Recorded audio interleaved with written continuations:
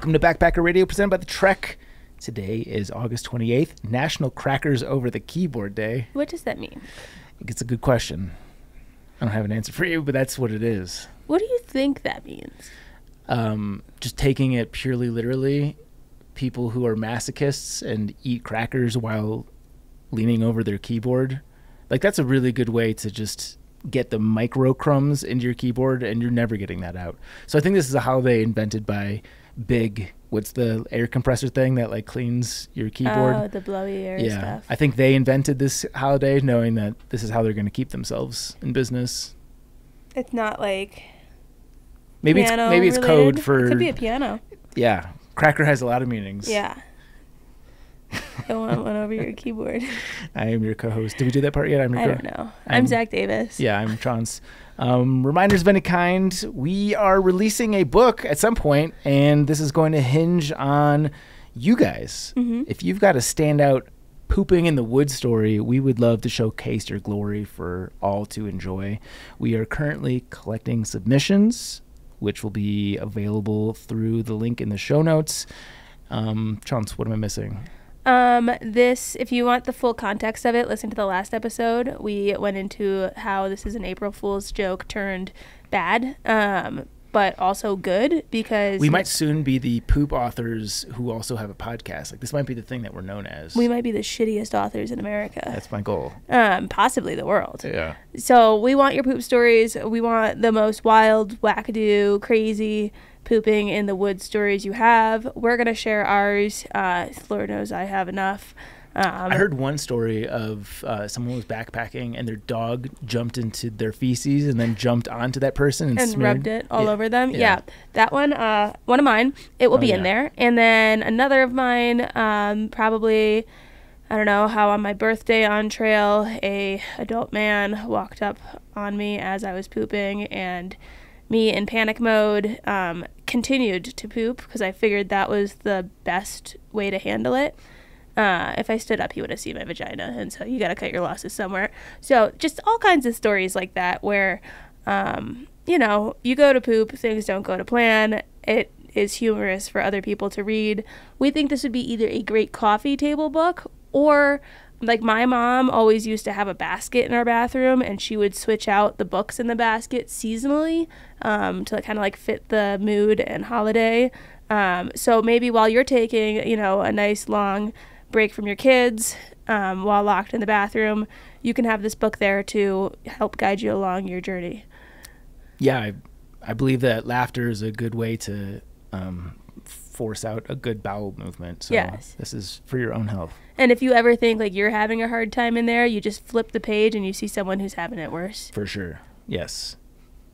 The other reminder is, if you guys want even more Backpacker Radio content, please consider supporting us on Patreon. Chance is currently leaving the studio.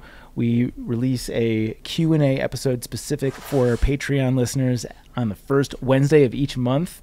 August's episode was probably the most fun we've had doing one of these. I would say, like, we smiled in the same room together more than we have. Like, not that we don't like each other, but we were having fun. We were giggly, for sure. We were, the energy was there. It all stemmed around Zach getting high, which was fun. I asked him some riveting questions to try to mess with him, such as, what jobs don't you think women should have? Mm-hmm. And stoned Zach rose to the occasion. Yeah, sure did.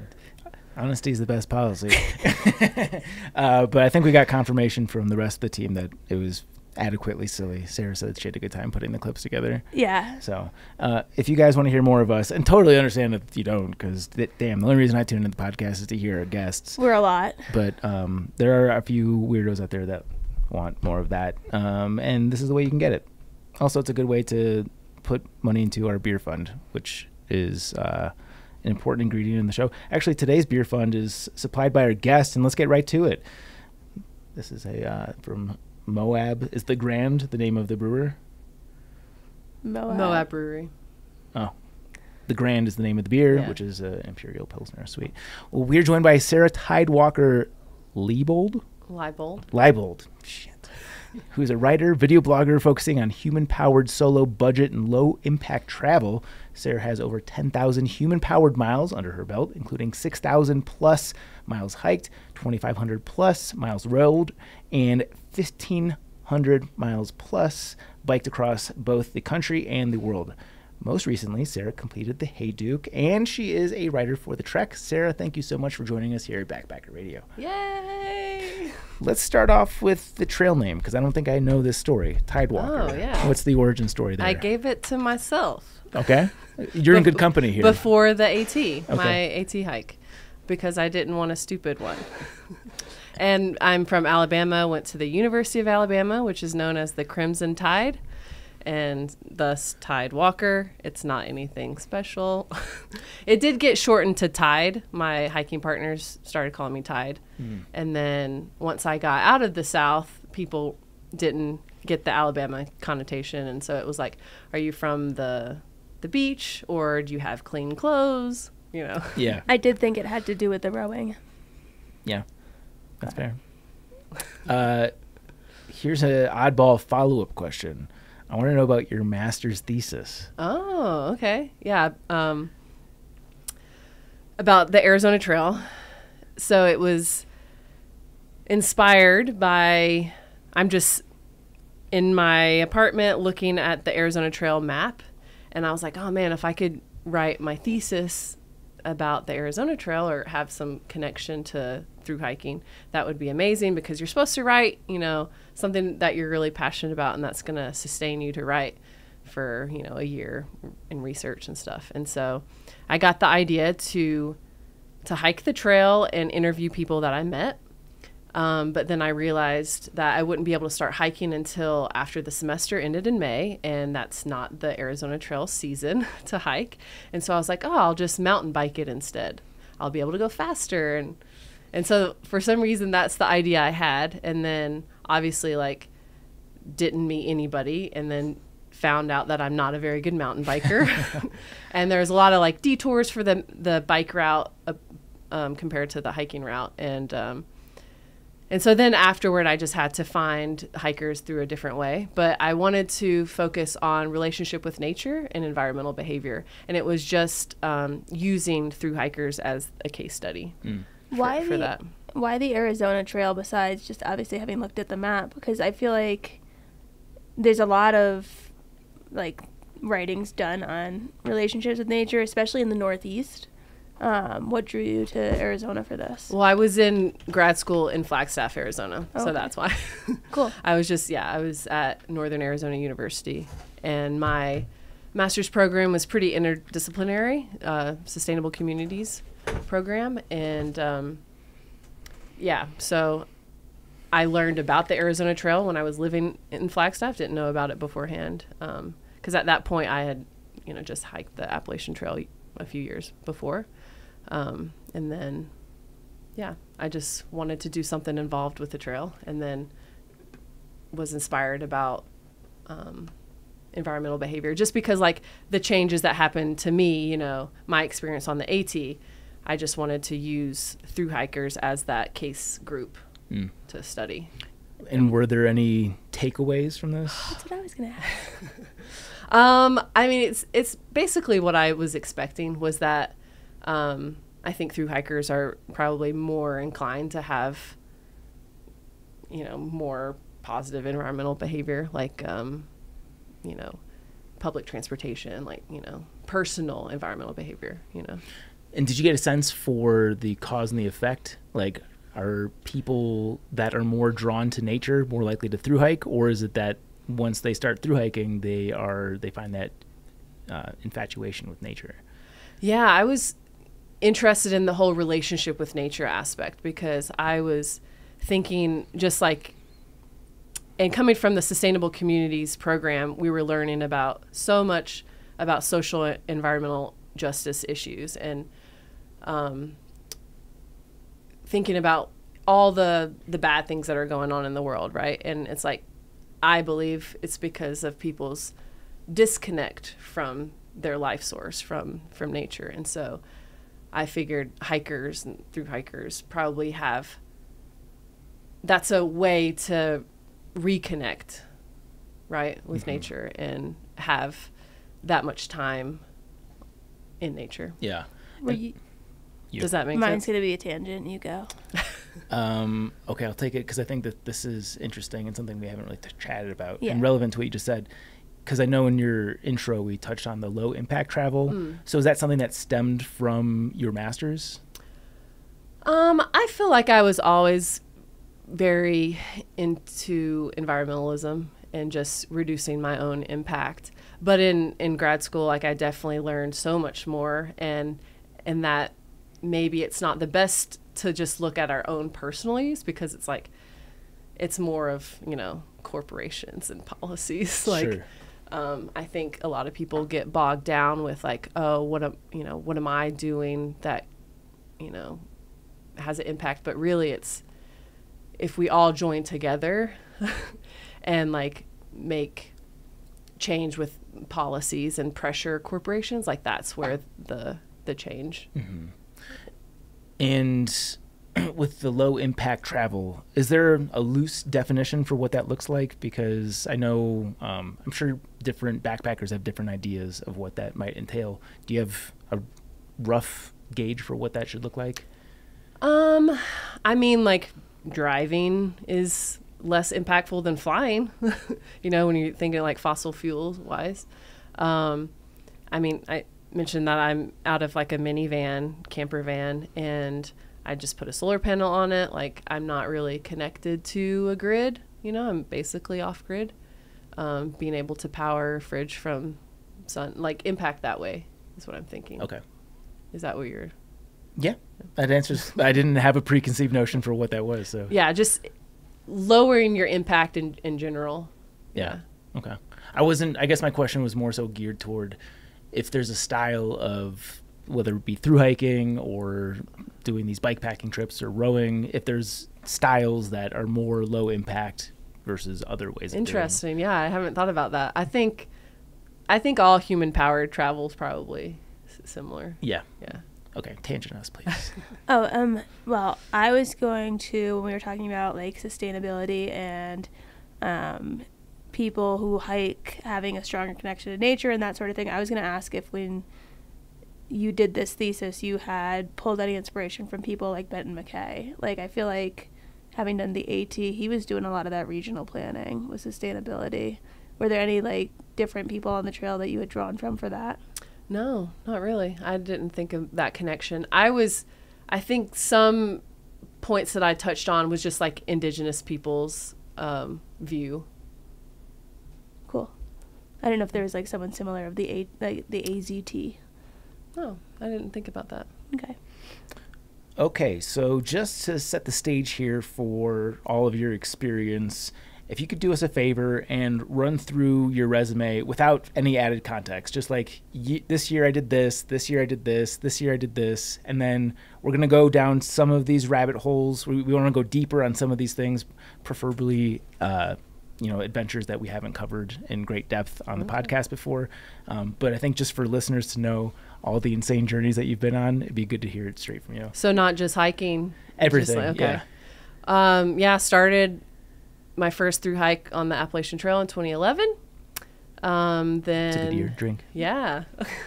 We just had someone write in saying they were so glad we hadn't said that in a Yes, while. it has kind of died off. Dedicated to you, sir. Yeah.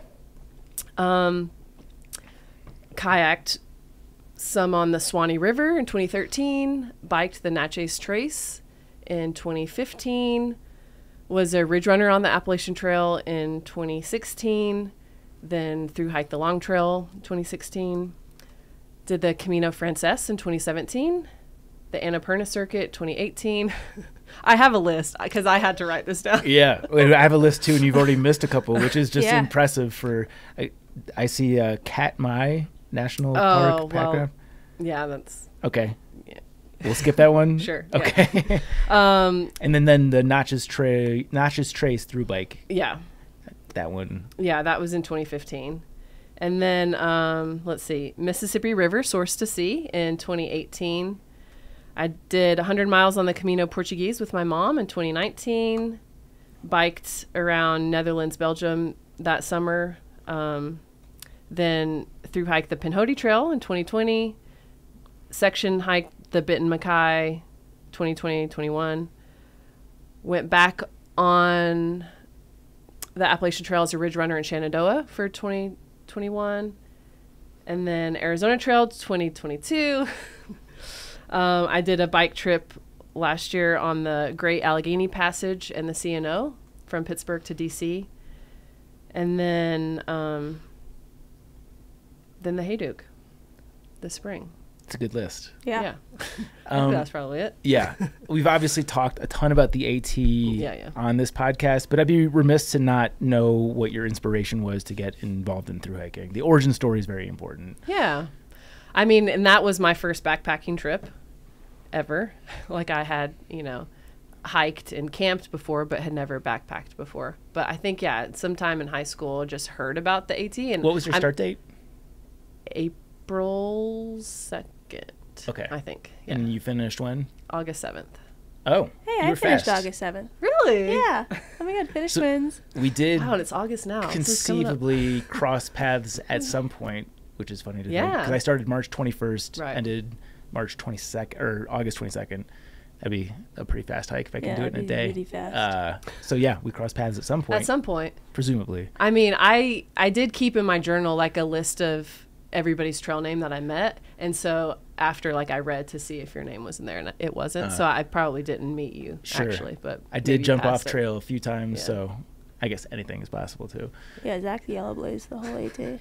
Actually, I drove it very slowly, just to prove that it can be done at a thru hiking speed. Yeah. Okay, so sorry, we derailed you as we do. AT 2011, first backpacking trip of any kind. What even put the AT on your map? Yeah, I think I just heard about it in high school. A teacher's son was doing it, and I'm from Alabama, from the South, and so the Smokies are pretty close to me, but I don't think I'd really heard about it before that, and then just put it on my list of something to do. I like being outside, and I like challenges, and I was an athlete in college, and I'm like, I think I can do this. And obviously so, because what is that, 4 months you did it in? Yep. For your first backpacking trip is very fast. For people that are not familiar, the average is somewhere between 5 and 6 months, and to do it in 4 as your first thru hike is... Well, and I credit that to my hiking partners. They were pretty quick. So, and I wanted to hang out with them. So you look tall too. How tall are you? Yeah, I'm tall. 5'11". Yeah, you're tall. I'm not that fast though. I feel like I'm fairly slow. Did you have a pretty light pack? At least by 2011 standards, I know the UL thing wasn't popular on the scene at that point. I don't think so. I don't know. What was the response to doing the AT in 2011? Because it was definitely less popular then than it is today. Yeah, I mean, I don't think anybody really knew about it. I mean, I remember telling my friends in college, I was like, when I'm done, when I graduate, I'm going to hike the AT and I'm going to shave my head. That's what I told all my friends. And I did. You shaved your head? Yeah, I buzzed it. That's fun. Before. Because, I just knew that for hygiene-wise, I wasn't going to be taking a shower that often. For ticks, that was kind of a big thing, was I'll be able to see ticks on my head. More aerodynamic. Or something. And then, just to be able to, clean myself easier. And for heat, because having long hair, I don't see how people do it. They're nuts. I also buzzed my head before the AT. We might be the same person, but primarily just because I wanted to see the evolution of my face. Yeah. I shaved my beard once throughout, but I let my hair continue to grow, and I thought it was just funny to look at clean shaven, bald Zach, and then by the end I looked like a swamp creature. Did you let your hair continue to grow throughout the hike, or did you? Yeah. I mean, my hiking partners kind of joked because I wore a hat most of the time, and when my hair grew out, I had these little flippies that would come out. Like a skater boy. It was pretty cute, I think. Yeah, nice. Any standout moments from the AT? Any big life revelations? Poop stories, animal encounters, near-death experiences. Poop stories. Friendly, fun rainbows. No, I mean, the highlight was my hiking partners that I met. I started by myself and met them. we started hiking from Damascus on. We called ourselves Dumbledore's Army. That was like before people said trail family, and so it was just like these were my hiking partners, and we were Harry Potter fans, and so that's what we called ourselves. Very cool. How big was your group? Oh, it was just me, Shayla, and Steven. Just three of us. Got it. Former guest of the podcast, Yep. Shayla. Kiddo. That's right. Yeah, I guess if that's it for the AT, we can move on. Yeah. Cool. So tell us about the river kayak trip with your pop. Oh, the Swanee River. Yeah, so he actually had because I want to do everything like human powered, so I kayaked, but he had this contraption where he put 2 canoes together and with a little trolling motor. And that worked out pretty well. Is like, your dad an engineer by chance? No, just like didn't want to work. Yeah, fair. just rode along. And the Swanee was pretty special because they have these like free wilderness camps along the way that you can stay at, like structures and things. I don't know if it's like that now. It's been 10 years now since I've done it, but were they like AT shelters or what kind of structures? No, they were like 4. Well, I think the walls were mesh or something. I could like hang my hammock inside. And they would have like trolleys to take you from like the river up to the camp and to carry all your stuff, because my dad had the trolling motor, so he had all these batteries and it weighed a lot. So would you say your sport was in college? Road, okay. Rowing. So this translated quite nicely to this adventure. Well, that's why I wanted to row the Mississippi, was the college experience. Probably why her dad needed the motor. Yeah, just to keep up for sure. So for those who are not familiar, I know only because I looked it up, but tell us about the Swanee River.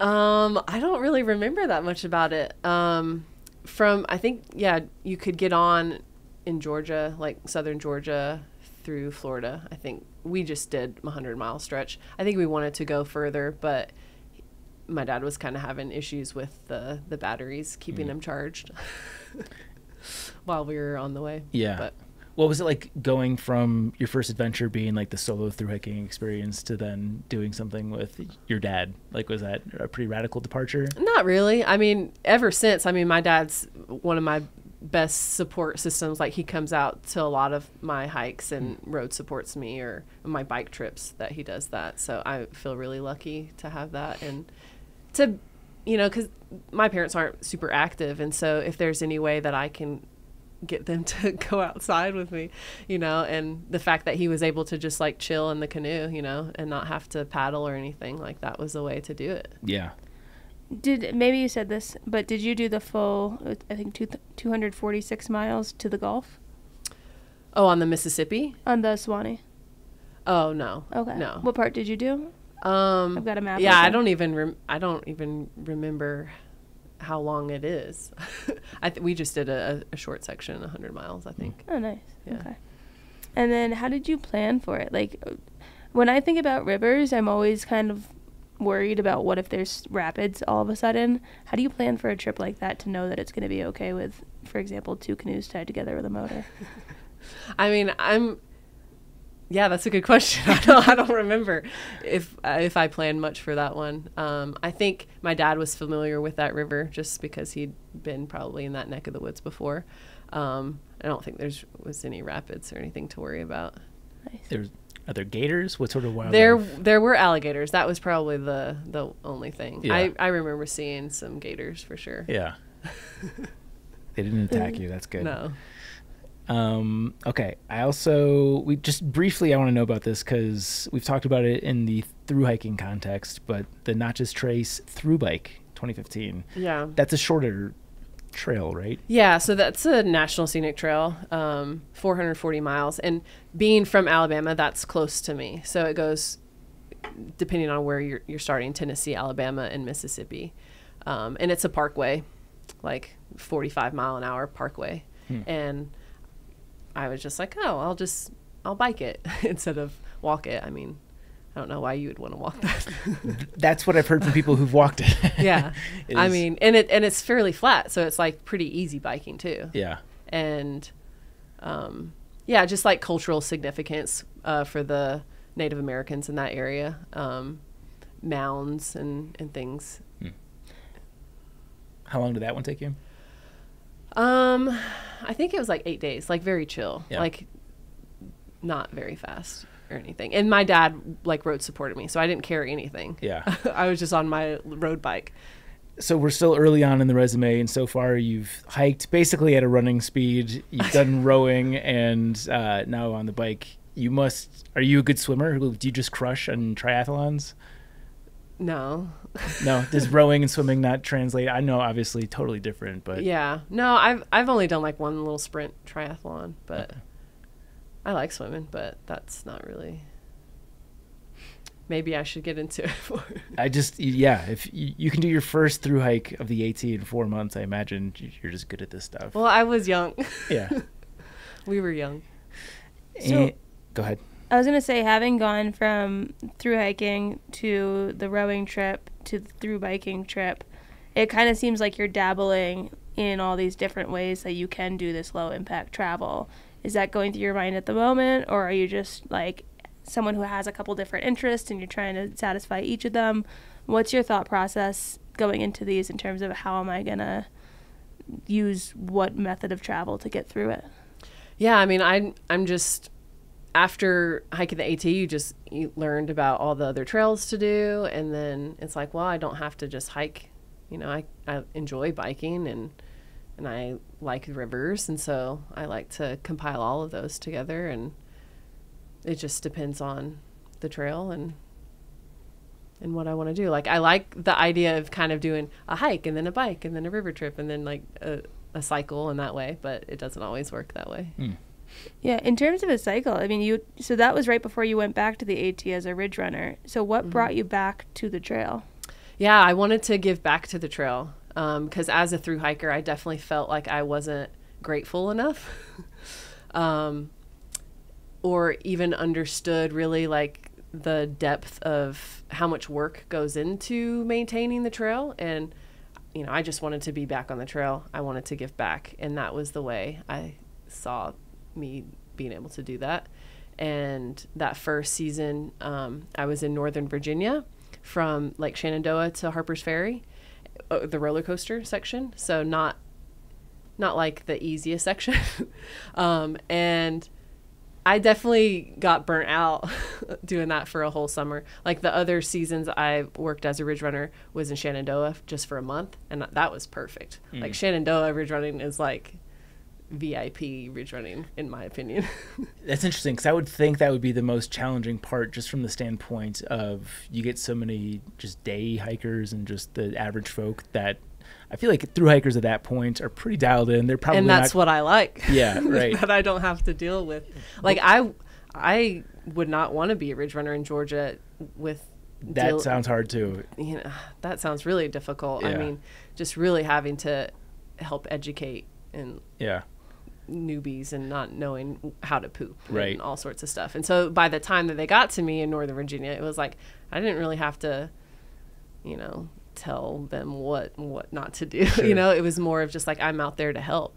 But I would imagine that the weekend warriors don't know that stuff, and you're going to see that in Shenandoah. Did you encounter that situation pretty often? Yeah, and day hikers and I enjoyed that because, I mean, my favorite part was just being at a shelter, like having dinner at the table with all the hikers. And you just kind of come into conversation naturally about what I'm doing out there, and usually ends up talking about the privy and picking up trash. And that was the way I felt like I was able to make an impact for people, instead of having to be like, oh, no, you can't do that, you know, or, you know, it was more of like, if I told them, oh, I actually have to pick up all this trash in this fire pit if people live this here, like if they actually saw someone do that, then maybe they wouldn't be as inclined to do that, because they're like, oh, there's actually a face to someone that has to deal with this. Yeah. A lot of people who listen to this podcast are either someone who's done a hike or they're planning for one. So let's say we get someone listening who's planning for the AT for 2024. What kinds of things would you expect you'd have to tell them as a ridge runner in Georgia that would be something that you wouldn't want to be a ridge runner in Georgia for? But what kind of crash course stuff could you give them listening to this episode for before they even get on trail?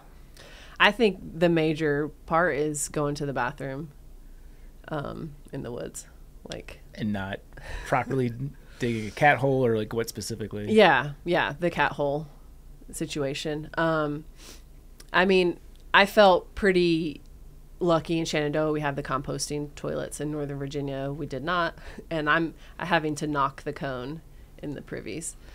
Define knock the cone. It's exactly what you think. The cone, the mound that forms under the toilet seat. Yeah. And so I get a stick and just knock it, make it flat. Yeah. You know. What does that do? Just so it evens out the poop. So the summit doesn't exceed Touch, the toilet space. I'm asking for this. I understand. Yeah. No, I was just putting it. So your poop doesn't touch their poop when it's coming out of your butt. Yeah. Could you gross or not gross? Yeah. What is that smell experience like? As she barfs. Yeah, I think she just gagged. As I burp. Not great. Yeah. Not great. It's not great. Is that the worst part of the job? Yeah. Well, I mean, like, sometimes you'll come up to some rogue poops, you know, that you'll have to bury. Luckily, I didn't really have to do that as much. But when I would be out with my supervisor, the coordinator, he would always find something to have to bury. He had a bloodhound's nose for rogue dumps. I guess. Yeah. Have you ever gotten someone's poop on you? No. Just In careful Shenandoah, we had gloves. That was a major upgrade. In Northern Virginia, it was just like I literally would go out and find a stick. Yeah. And just like knock it down. In Shenandoah, they have, by the composting toilets, they have these boxes that have like a dedicated shit stick. Yeah. And gloves and like cleaner that I could actually clean the seats with. What do you do with the poop stick that you find after you're done sticking it in poop? Yeah, hit the bad hikers you just, with it. chuck it back in the woods. Yeah. What? But in Shenandoah, like the shit stick, like you put it back in the box and it sits in like this pot that doesn't touch anything else. I feel like a shit stick is a pretty common insult, and now it's actually been given meaning. I thought it was always just one of those things where you just combine two words. No, but you're a useful tool. You are a helpful aspect to society. Yeah. I mean, it's probably not like the real name for it. Yeah. I don't know what it's. Shit stick is perfect. Some kind of pick. Yeah. Thing. I don't know. Be a good trail name. Shit stick. I imagine that the turnover rate is pretty high for ridge running. Yeah. Because and from what I know, the pay is not awesome. And if that's part of the job role, I could see like doing that at not an awesome pay rate being a challenging thing. I mean, and that's why I really loved my gig in Shenandoah, just being there for a month. My co-ridge runner in Shenandoah has like a much longer season.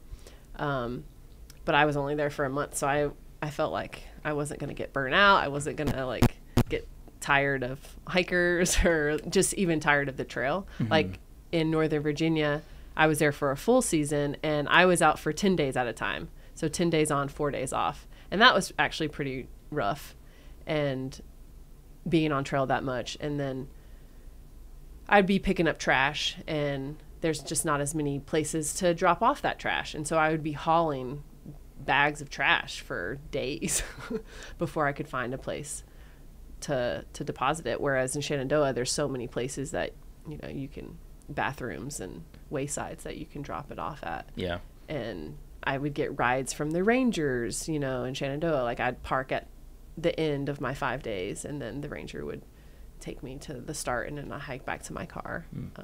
So that's why Shenandoah was great. Yeah. How often did you encounter human to bear encounters in the Shenandoah section? Surprisingly, not. I think in the last few years, there's really hasn't been that many bears in Shenandoah. Like on my AT hike, I never saw any bears in Shenandoah in 2011. I didn't see bears until New Jersey. And then working in Shenandoah in 2021, didn't see a bear at all. And then last year, I saw one bear on my very last day.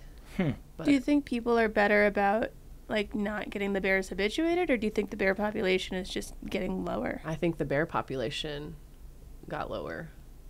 I don't know. There might have been some kind of disease or something that was I don't know. Yeah, because that's I've been through the Shenandoah section twice, and I saw once I went through like 2011, and I only saw a cub. That was it on my first time going through, and I was under the impression I was going to see bears left and right. That was it. And then I did that section again a handful of years later, and I think I saw in like 3 days probably 5 bears. I saw a lot. So it's strange to hear that there's not that many now. Yeah. I'll toss in my one bear I saw in Shenandoah in 2019. Really? I got one bear sighting in Shenandoah. Yeah. Not on the trail, but in Shenandoah I saw one. Okay. Anything else about ridge running we should know about? So it sounds kind of like hard and low paying, and you have to have a lot of patience for people. What are the redeeming qualities of being a ridge runner? Like, what's your elevator pitch for someone should give back and be a ridge runner? Good. You're a part of the Appalachian Trail. Like, I feel like, I mean, the trail maintenance that I've done, working with trail crews as well, like being able to help hikers, like that just makes you feel good. Being able to give back to something so much bigger than myself and being part of that history of the AT, which is just so iconic, you know, in the trail community, is really special. How does someone get involved? Let's say like I'm sitting on my couch and I'm like, that would be something cool. I'd like to accrue some good karma. What are my next steps? Where do I go? I mean, you can apply on the ATC's website, and then I think it goes out to the clubs along the way. And I think when I first applied, like I just applied to the ones that had housing offered, because I needed someplace to stay. And now I've done Northern Virginia, Shenandoah, and then I also did Maryland last year, just like for a month. And the places that I've got to stay, it was pretty awesome. Like in Shenandoah, there's a old ranger's cabin that we can stay at. It's like totally off-grid. And then in Northern Virginia, you can stay at Blackburn, which is so awesome. I don't know if you stopped there on y'all's hike. I don't think so. It's, before Harper's Ferry. It's like after Bear's Den. In Blackburn, it's like 0.3, 0.4 like off the trail, and so not as many people go to that, but it's a really special place. And then in Maryland, the housing was at Washington Monument State Park. It sounds like so you do this housing with the other ridge runners. Is it kind of like summer camp vibes? Sure, yeah. Nice. And what is the work schedule? Now it's 5 days on, 2 days off. Okay. Back when I did it in 2016, I chose the 10 days on, 4 days off, just so I could have more time to like go have fun on my days off and go travel around. But they don't really, I don't think, do that anymore because it's so hard to be out there for that long. And you had mentioned you did 1 month, and then the other person you were doing it with had been doing it for the summer. What are the expectations for time? Like, can you do it for a month, or can you do it for, like, how long can you do it for? Yeah, I think it depends on where you are along the trail. I mean, you know, Georgia's going to start in February, probably, the ridge running. In Maine, you know, they probably start much later. I don't really know much outside of the mid-Atlantic region because I was with the Potomac Appalachian Trail Club. That's that section I was in. But for Northern Virginia, it was Memorial Day to Labor Day was the season. And then I think Maryland, they started a little bit earlier, probably maybe April to the end of October. It's a pretty long season. Just because they have Annapolis Rocks there in Maryland, and that's probably one of the most visited parts on the trail. Like, you get so many people out there because it's so close to D.C. And part of being a ridge runner in Maryland was you were a caretaker at Annapolis Rocks. So you just kind of stay put there and talk to the people that come there for the day or to camp there for the night. But it's so highly visited at Annapolis Rocks. Yeah. Last ridge running question from me. Do you guys have any, like, insider terms or nicknames or things that you give to, like, a typical kind of like the hiker that doesn't bury their poop, or the one that listens to music on the Bluetooth? Like, do you have any fun little insider ridge runner things? Yeah, the common tell folk? us all your dirty secrets. No, I don't think so. I mean, we did keep track. Like, I have to file reports, mostly about like blowdowns, and the reports that I make at the end of my run will go out to the trail maintainers, to the trail clubs, and so a lot of it is documenting, trail maintenance issues.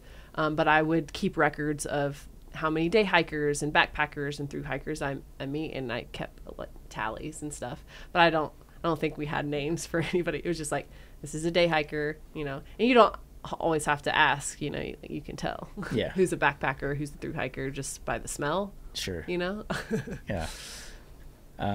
Cool.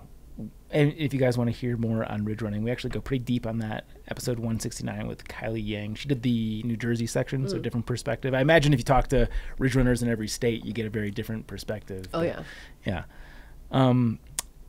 Okay, so Camino Frances, we touched on that pretty deeply in a recent episode, so we'll hit the skip button there, unless there's anything that you absolutely want to get out to the listeners of the... I mean, I highly recommend it. It's great. I wanted to do it more for the cultural reason and for the food. Good reason. Churros and sangria. That's why I would go back. Are you vegan? No. Okay, then give me the non-vegan take, because that was the one thing that we didn't get in the previous episode. Oh. What was the best culinary experience? Yeah, I mean, the Pilgrim's menus are just so awesome, because back when I did it, it was like 10 euros, and you get wine and you get bread and you get a first course and a second course and a dessert for 10 euros. Like, that's great. Yeah. Yeah, see, great this deal. is the most convincing to me. I can do this with my family. I can get Jenna on board with this. I could go to the Florida Trail and get eaten by an alligator, or I could go waltz along the Camino. Yeah. Though I think the booze and probably other extracurriculars are pretty cheap in Florida as well. Yeah, they're also going to be the reason I get eaten, because I'm going to be frolicking through Look at this lizard. knee-deep water, not paying attention. Yeah.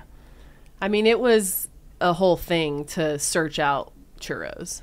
Yeah, I love that. Every day. That's right up my alley. Was churros con chocolate. Like, that was the thing. And I wrote an article for the Trek about all the food along the Camino. Oh, man, I must have missed that we one. We got to tag that. Or more likely, I just forgot about it. Okay. Got me more excited for the Camino, which is on the ever-growing bucket list. Another thing we've talked about a lot on the podcast, so if there's something that stands out here that you want to talk about, let us know. The Annapurna Circuit in 2018. Yeah, beautiful. Again, didn't really have much way to research that, so I just watched YouTube videos. There's no guidebook or anything, so I just flew into Kathmandu, and got sick. Is that a rite of passage? Using a squat toilet, which was not fun. Enlighten us on the squat toilet. Yeah. How does that work? It's just a hole in the ground. Okay. And you just squat. Yeah. And there's in Thailand. in Thailand. Yeah. So you have a bucket of water that you rinse off with and thing. It's dirty. I didn't like it. Yeah, if you've got a real swamplet situation, it seems like you're going to need a big bucket of water. It's not it's cleaner than you think. It's like you're pooping outside, but everything is man-made around you, the floor and the walls. Yeah. It's different. It's an experience. Okay. What was bringing you overseas at this time? Because you did all these U.S. excursions, and then all of a sudden you get the Camino, and then we get the Annapurna Circuit.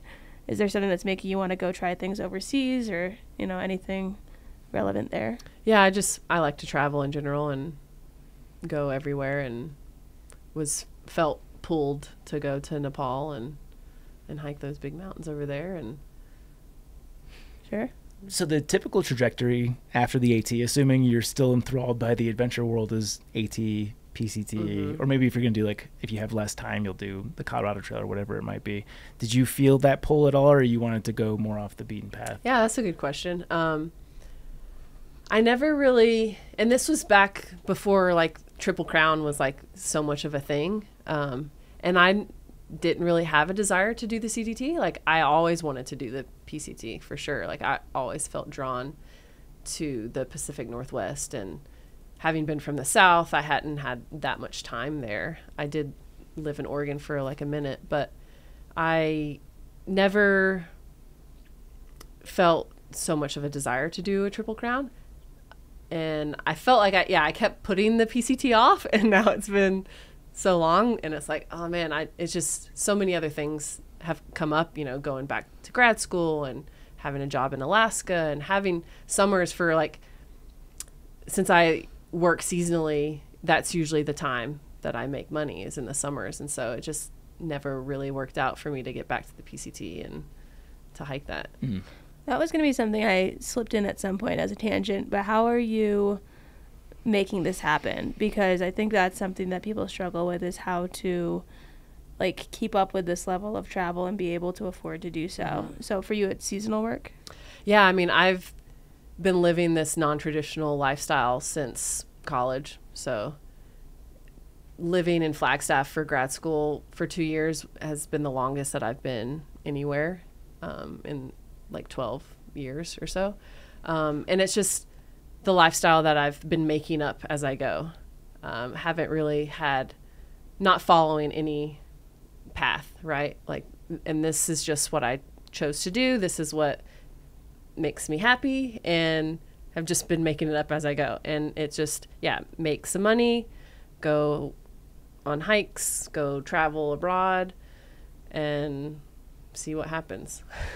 Did you ever have doubts following that path when there's like, it's not the stereotypical traditional like way of life? Because I know that was something that I started feeling doing the PCT and then going into the AT, and each time you want to do something next, but then it's how far from the, you know, traditional way do I want to stray? What was it like for you making that decision?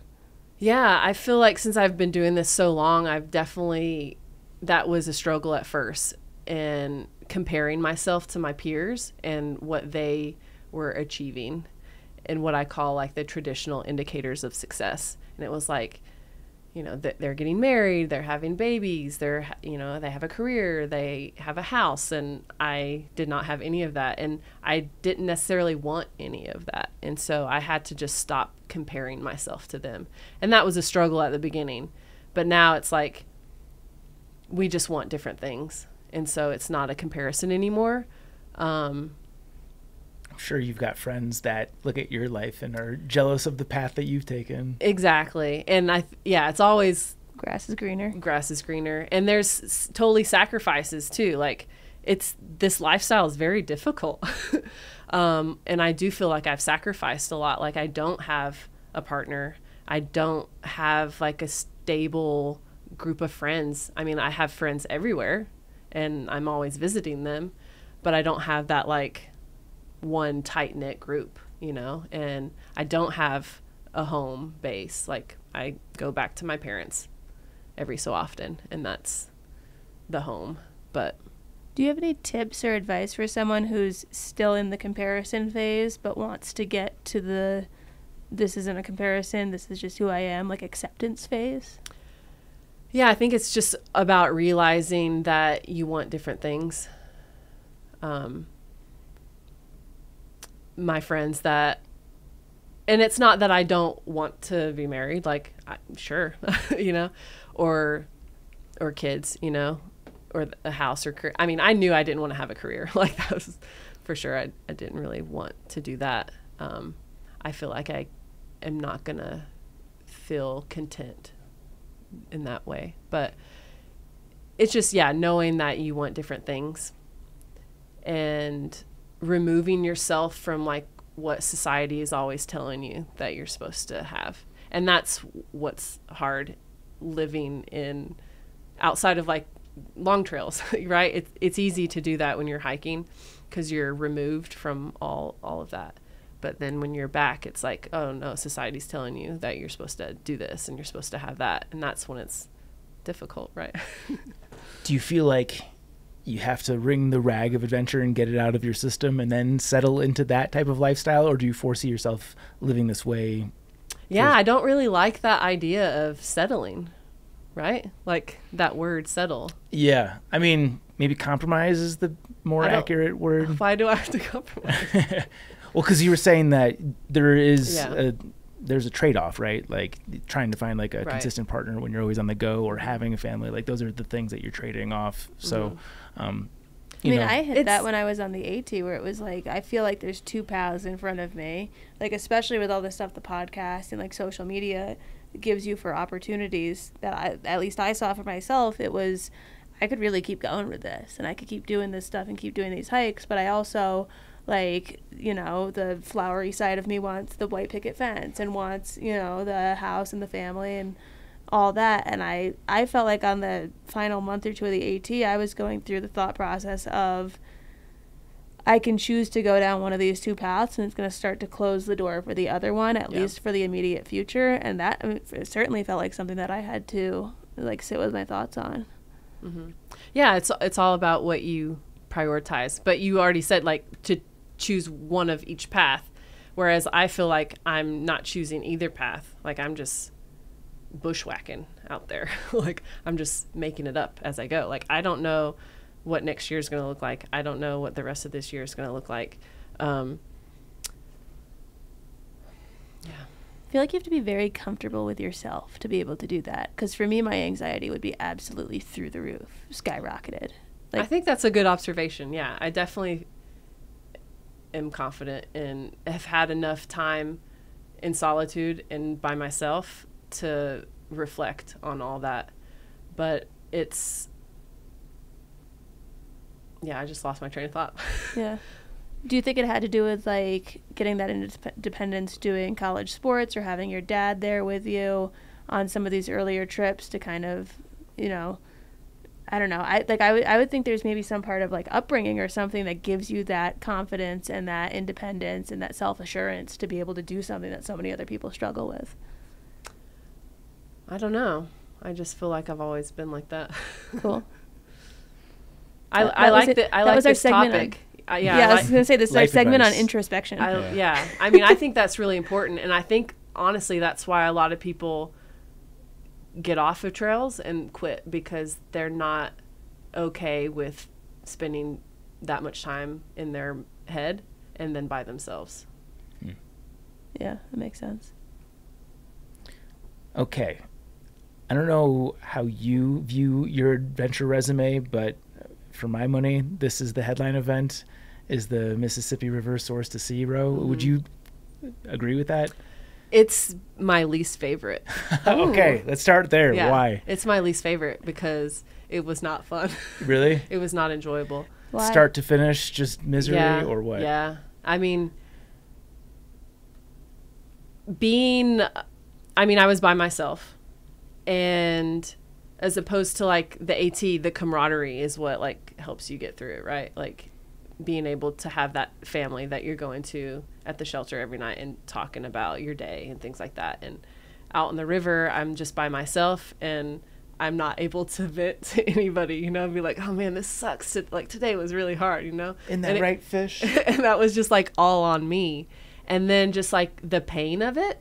So I was in a canoe that I put a rowing insert in. And so I'm rowing backwards. I have a little rear view mirror that I'm using to be able to see, so I'm not having to turn around as much. But the rowing seat slides, so that's how it works. And is that so you can generate more force?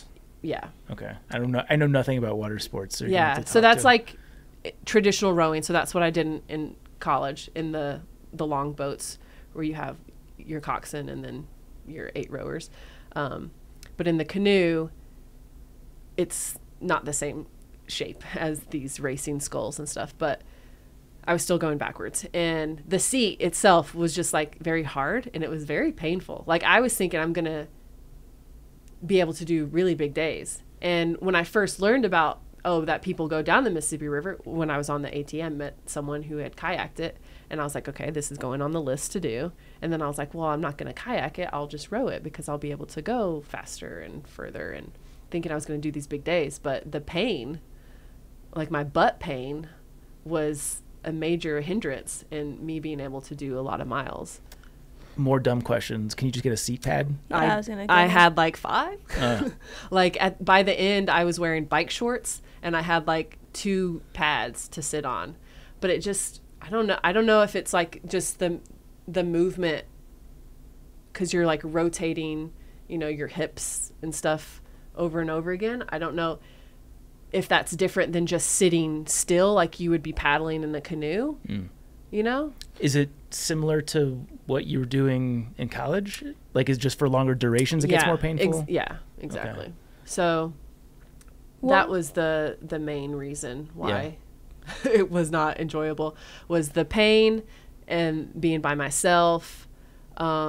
Is very difficult to like find places to camp.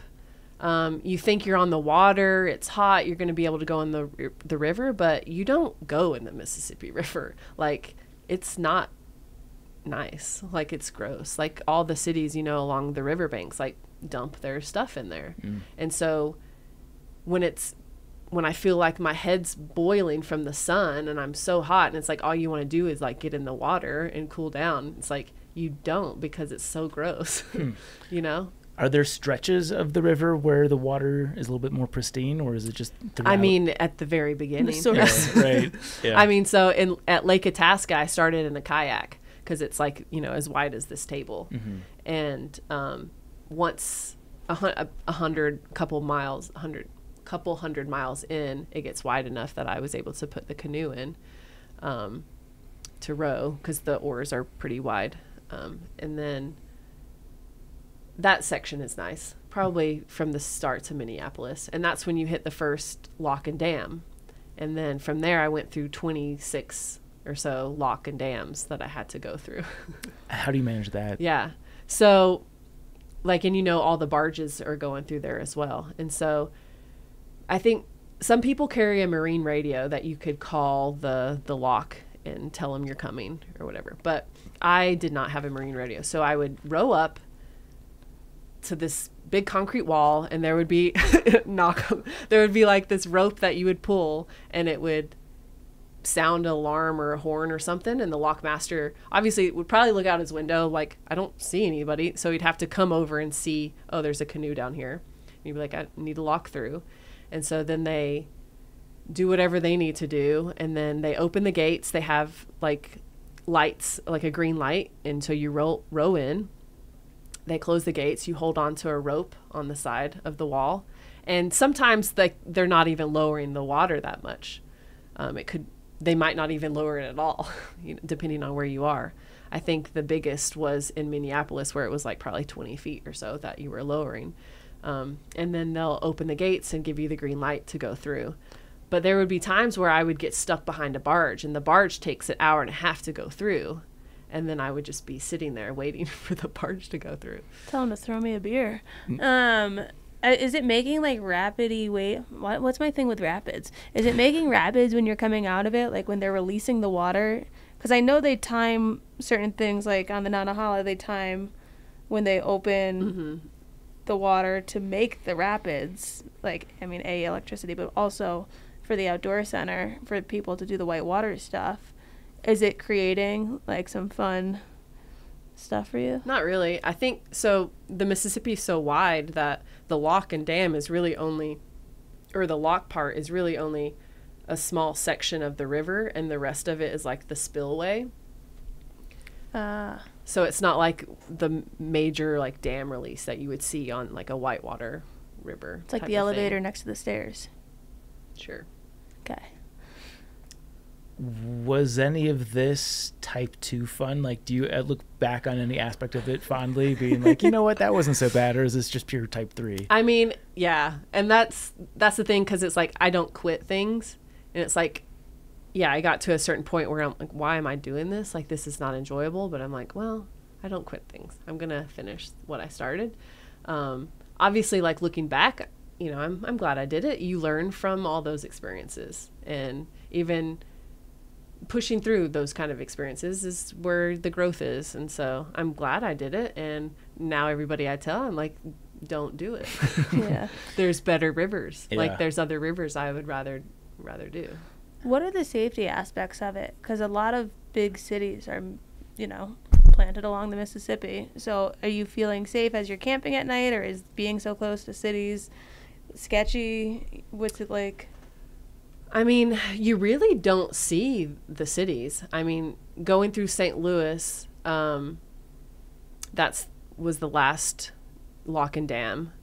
And then from there, camping was much easier. And so I would actually be able to camp on these islands in the river. And so, like, I'm not even on the sides of the river to where, like, other people could get to me at. So I was just on my own private island. I mean, going through New Orleans was probably the biggest city. But my dad had come down at that point, and I remember we locked my canoe to a tree for the night, and then, like, went to go to a hotel. And then I feel like I told one of my friends who lives down there, and she was like, what do you mean it's not going to be there? And I'm like, oh, it'll be fine. Who's going to take a canoe? Like, and I'm pretty sure, I left the rowing insert in there because that thing was heavy in itself. And to have to take that apart was like a whole thing, but it was there the next day. Like, it was fine. But it's got to be cool to row through New Orleans, right? Maybe this is just... Yeah, I mean, that was definitely cool, but the closer I got, I think it got really windy, and that was really hard to, like, have the headwind to row against when the river gets wider. And then I was having, like, major, like, ships, like cargo ships kind of coming by me, which was a trip. Yeah, are they... I mean, I couldn't... I mean, the river's so wide, right? Like, I'm not rowing in the middle of the river. Mm-hmm. Like, I'm sticking very close to the banks and basically, like, in eddies the whole way. So there's hardly any current, and that's why it was not great either. Because when barges would go by, I felt like they were pushing me close to the banks, and I was not happy with the barges either. I would cuss them as they went by. How long did it take you? I think that was like 75 days. And I stopped in the middle to go do a job and then came back. Was that always part of the plan, or was that impromptu? That was a spontaneous thing too. Yeah. Like a job that I felt like was a great opportunity to do. Where was this, and what was the job? Well, this is the job I'm going to in New York to work at the U.S. Open tennis tournament. Nice. That is a fun one. Yeah. Are you a ball girl? No. What do you do for the U.S. Open? Well, it's funny because I work for ESPN. Oh, sweet. As a runner. And so when I tell people that, they think that it's the ball. Yeah. People. As a runner. Yeah. It's just like a production assistant now. It's like very bottom, sport. Like operations, setting up the office space for ESPN staff and getting people food and things. But it's really fun, exciting. Atmosphere. What's the oddest request of an ESPN personality? You don't have to mention any names. But. No, I mean, I don't work with the talent. The talent, the runners that work with them, they're going all over the place and working late. How'd you fall into that gig?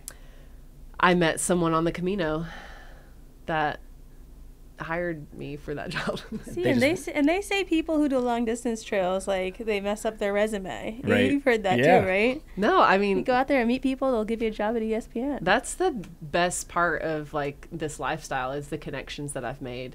And now I've gone back. This will be my 5th time going back to the U.S. Open, just because I met this one person one day on the Camino and we connected. Do you have any other fun odd jobs over the course of these adventures? Oh yeah, I've had a lot. Let's talk. I mean, I've worked for the Forest Service here in Colorado, where y'all are familiar with Devil's Head Lookout Tower. Mm-hmm. So when I was there, I got my red card cert for wildland firefighting, and I went up to work at the Lookout Tower for one weekend. Back then it was Billy Ellis was up there as the lookout, and they were off away for the weekend, and so I went up there to work that for the weekend and spotted a smoke. That was really exciting. You were the first person you discovered the fire? Yeah. Wow. I mean, that's what the job is. Yeah. You're spotting smoke. Yeah. Did they name it for you? No. I would have demanded that. No, but as far as I know, this was back in 2017. Like, I put my name on, like, a piece of paper on the wall in there. So if you went up there, you would, 2017, this fire that I spotted. Did it get taken care of pretty quickly? Yeah. It wasn't very big. It was very nerve-wracking because I was like, is that smoke? Like, or is that just dust from the cars on the road? And I was too nervous to, like, call it in over the radio. So I just called dispatch, like, on the landline and was like, I think that this is smoke. And I gave them, like, the coordinates or whatever. And then I heard it over the radio and they dispatched the helicopters and blah, blah, blah. And then soon after it was confirmed. And I was like, oh my God, thank I mean, not that it's good that there was a fire, but, like, we're going to clip this part. I'm glad that I... Yeah, imagine staring out for that long. You probably go a little bit crazy, like getting mirages and whatnot. Well, I mean, like, you're not staring out, like, constantly. And you get so many people that are up there. So you're talking to the hikers and things. And every, like, 15 minutes, you kind of get your binoculars out and do, like, a sweep around. I feel like I wouldn't be able to do a lot of these jobs. Like, it reminds me when I was a lifeguard for a summer camp. Like, I used to sit in that chair and just, like, sweat because I would be looking at, like, the kids in the pool and trying to decide, are they playing or are they drowning? And I don't want to be the lifeguard that blows the whistle and jumps in the pool when they're just playing, but I also don't want the dead kid if they're not playing. Right. And that's what that fire 12 story kids died on reminds me Chance's of. watch because she thought they was playing Marco Polo. Okay, you've done a lot of these seasonal jobs. It sounds like a lot of them are, like, fun and interesting and different from each other. What would you say your top 3 favorite seasonal jobs you've done are, and what are the low-tier bottom 3? Well, I worked in Alaska. That was probably my number 1 job. I worked for a bear viewing company that operated in Katmai National Park. And that was right after I graduated college, and me and my friend road tripped from Alabama to Alaska because my boyfriend at the time was a wildland firefighter up there. And so we were going to go up there to be wildland firefighters. But then we got up there and we got certified, but never got on an assignment or anything. And then we just wanted to hang out in this one town. She got a job at the grocery store, and then I just kind of stumbled upon this bear viewing company. And then it was such a small company, like, I ended up, like, living with the owner and in their house, and went back there for several years after to work for them. And they had, like, the Disney Nature Bears film was filmed primarily from there. I got to meet Dr. Jane Goodall. She came out to camp. Like, that was a big deal. So, I mean, that, and Katmai was incredible. And so that's definitely my number 1 for sure, was working in Alaska. What is the day-to-day of that job? Well, I was office manager, so I stayed in town in Homer. So I would send guests out on a small bush plane to Katmai. So Katmai, there's no roads or anything. And people are probably more familiar with Brooks Camp. That's where, like, the Fat Bear Week thing happens. Ooh, when you see that. I love Fat Bear Week. Yeah, that's at Brooks, where the bears are fishing for the salmon in the waterfall. That's Brooks Camp in Katmai. So that's in the interior. But the company I worked for had an in-holding in the park and had this part right on the coast. And so they had developed this off-grid camp out there. And so the bush plane would land on the beach and people could stay overnight. And we would have a lot of photographers and filmmakers that would go out there to film the bears fishing in the creek or clamming on the beach, sedge grass, depending on the season. But I was in town, so I was just sending guests out there and giving them the spiel about bears and things like that. That's cool. I would go out at the end of the season to, like, take down the camp. Yeah. Did you ask for the top 3? Or? I did. Oh my gosh. Way to hold her accountable, Zach. Well, good job. I'm good at numbers, especially up to 3. I mean, I'd say, yeah, the U.S. Open is definitely up there. That's really just like a month. That's not that long. Do you get to attend the tournament? I mean, like, I'm there on site. I've seen, like, Serena, like, as close as I am to you, like, practicing, like, Nadal, you know, Djokovic. Like, I've made eye contact with him before. It was intense. Yeah, I mean, like, we don't get tickets to like watch the matches, but I mean, we're running around the whole site, and so you can kind of go wherever. You ever take any souvenirs? Oh yeah. What kind of souvenirs have you taken? That's a good question. Yeah, so in the stadium, like they have the special drinks and stuff, that the honey deuces that they make, like $30 drinks that I'm never gonna buy, and in like souvenir cups and stuff, and people leave that all the time, and so I'll go in the stadium and pick that up, and that I've give those as gifts to people. And then like just on site, there's so many places where you get like free stuff, and the runners, like we make a whole thing of like going out there to get all the free stuff we can. Free hats and all sorts of stuff, and that's gifts that I give people. Yeah, it's a good Christmas present. Yeah. All right, number 3.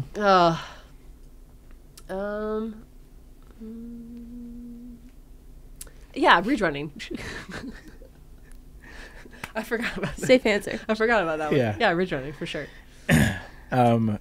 It's funny. I googled the Mississippi River just on maps just to see like what cities were off of it, and it has Google reviews. The Mississippi River has a 4.5-star rating on 23. Some of these reviews. Okay, let's see. Oh my god. The bald eagles are headed back north right now. You can see hundreds along the river near Albany and Savannah from LeClaire. Blah blah blah. I want to find a 1-star review. That's what I want. I did see loons. That was really cool. I saw pretty good wildlife up in Minnesota. I'm texting the group chat that we are making a new segment, 1-star reviews of trails. There's gotta be. That's a good one. Riley Gary says too long. Also TO long, doesn't support average sized. Okay. C. Ustin says navigation by ship, torment for ship's personnel. Martin Moore says nothing substantive here. The establishment refers us to movies or poetry and nonsense. Yeah, these are great. Just a bunch of mud and catfish. There you go. Yeah. The big muddy. Okay, wait. Before we move on from these seasonal jobs, are there any places you could point people to if they want to look into seasonal work?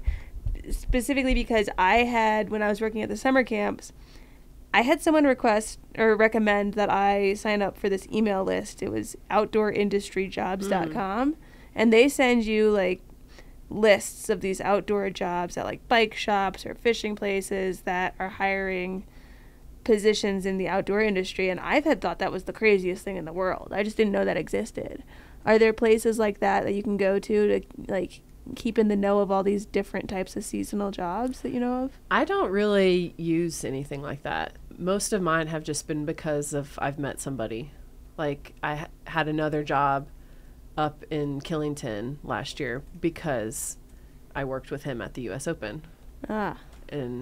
Or I've worked at ski resorts for the winter, and it's just because that's where I wanted to live, you know. So I don't know any. No, talking to people is good. That's a good advice. It's not what I would go for, but. Okay. Anything else for this Mississippi trip? I know obviously it wasn't your favorite, but it sounds like it's character building. Yeah, for sure. And I wasn't able to make it actually all the way to the Gulf. So I made it to like where the last road access, because if I had gone further, I would have had to get like a boat to tow me back. So just like, as far as the last road went, which was probably maybe 20 miles or so short of the Gulf. Why do you suspect the seating arrangement so much more uncomfortable relative to a bike? In the canoe? Yeah, I mean, I have trouble on bike trips too. Same. I do too. Because I don't regularly ride, and so I get an idea of doing a bike trip, and I'm like, oh man, I'm going to go so much faster than I'm going to hike. Yeah. And then I'm like, oh, this is a brilliant idea. And then day one, I'm like, oh my God, I forgot how hard this is and painful it is. After about 90 minutes, I'm ready to never be on a bike again. Like, it's limiting for me. Yeah. So. And that's usually what has happened on my bike trips is, oh man, I should have trained, or instead of just jumping on and doing 400 miles on a bike. Yeah. I wonder if there's any value to just eating a shit ton of ice cream and getting a big fat ass? Because that's got to be more comfortable to sit on, right? I would assume the more milkshake you have, We'll certainly bring the boys to the yard. The boys will be in the yard, but will you be comfortable on your bike? Yeah. Cool. Is there anything else from the Mississippi trip? I feel weird moving on from it because this is so out of the ordinary from anything that we've talked about. Mm-hmm. I guess what all is your equipment? Yeah, just the canoe, the rowing insert with these long oars, so I was sculling. And I had since I had a canoe, I was able to carry a bit more stuff than you would have in a backpack. And I had a 5-gallon water jug, took a tent and a hammock, had a little chair.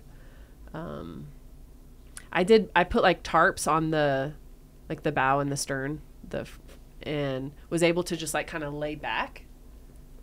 If I wanted to take a break, just kind of lay on the tarp. Mm-hmm. And, I was able to stand up because the oars would give me nice stability because they're so long, just laying on the water. And so I would stand up and dance or something. Definitely Bluetooth speaker was very important.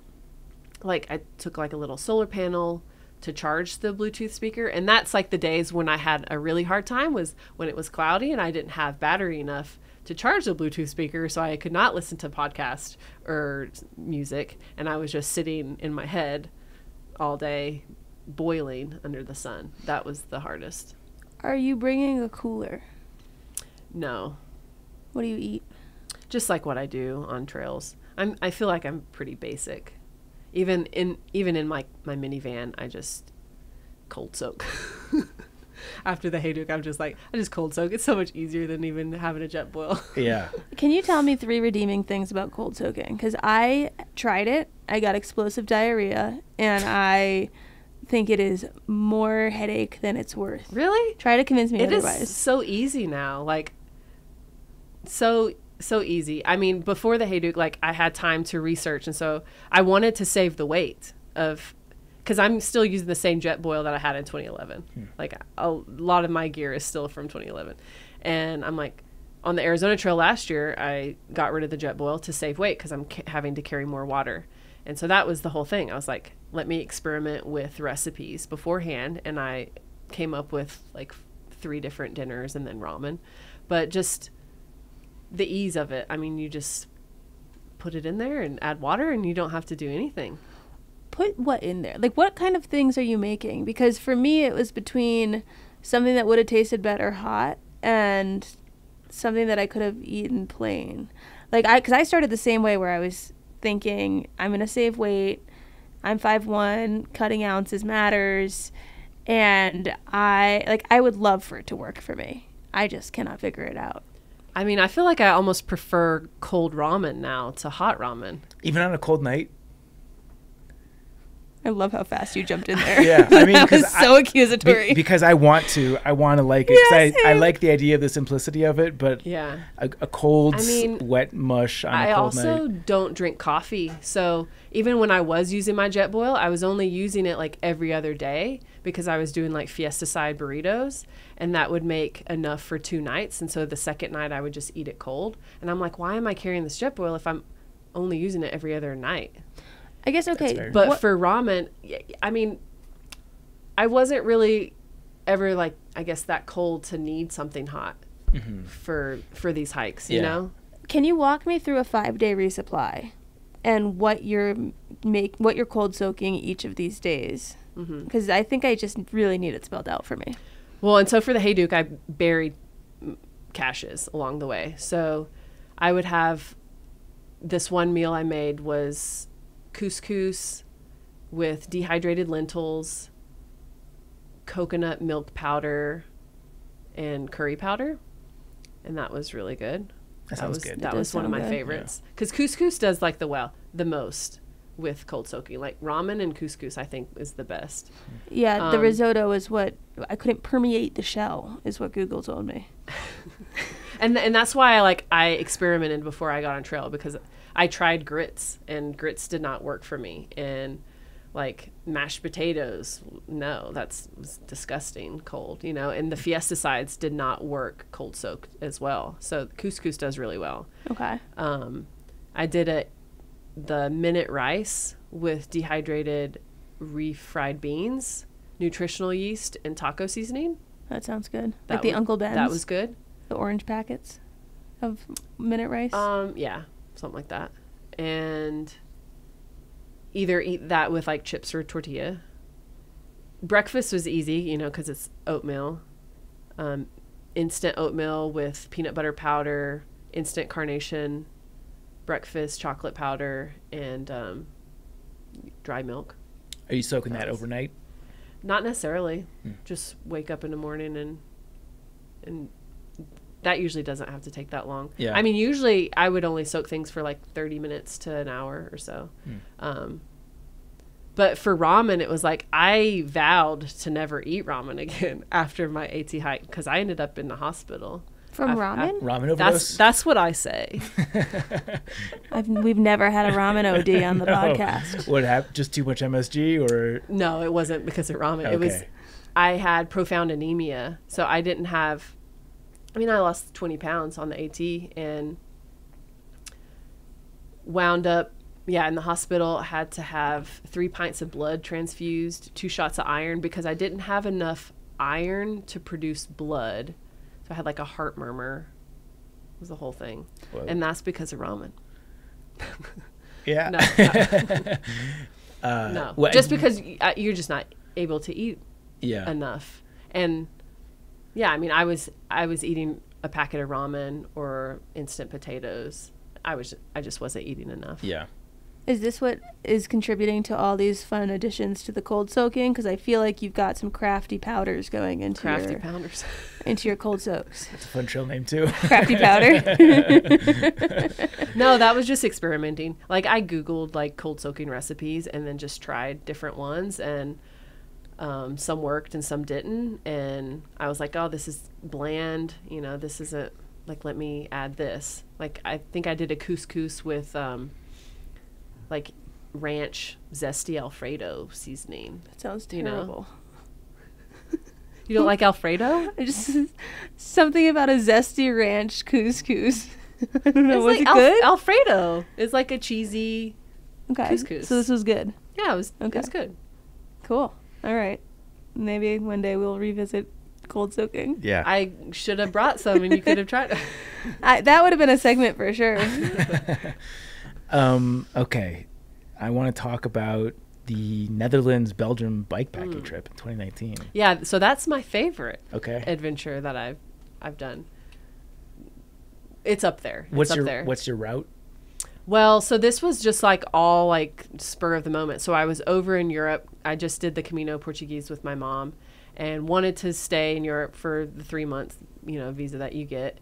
And I'd been doing this like trusted house sitter, pet sitting gigs in different places.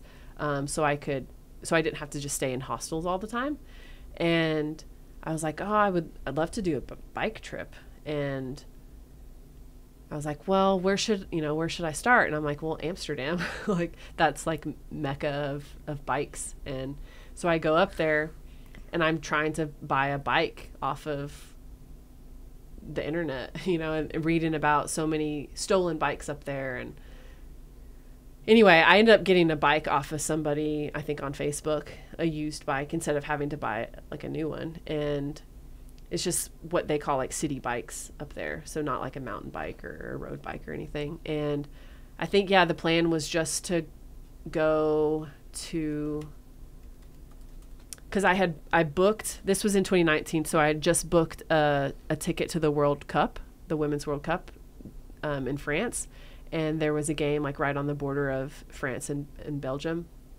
And so I was like, well, I'm just going to bike there. And I was just going to do like 30 miles a day. I was like, this is a used bike. I didn't want to push anything. And so every day was just like very much unplanned. And so that's why I was like, that's probably my favorite trip, because it wasn't planned out. And it was just all very winging it. Like every night I would just book an Airbnb for the next day. I would look at 30 miles and I'm like, okay, this is the route, let's see if there's an Airbnb in the area. and find an Airbnb, book it for the next day. Are they pretty affordable? Yeah, I mean, I wasn't doing anything probably more than like 50 euros. And some of them were great, like, and I would have a TV so I could watch the World Cup, or I would watch it with the owners or something. Yeah.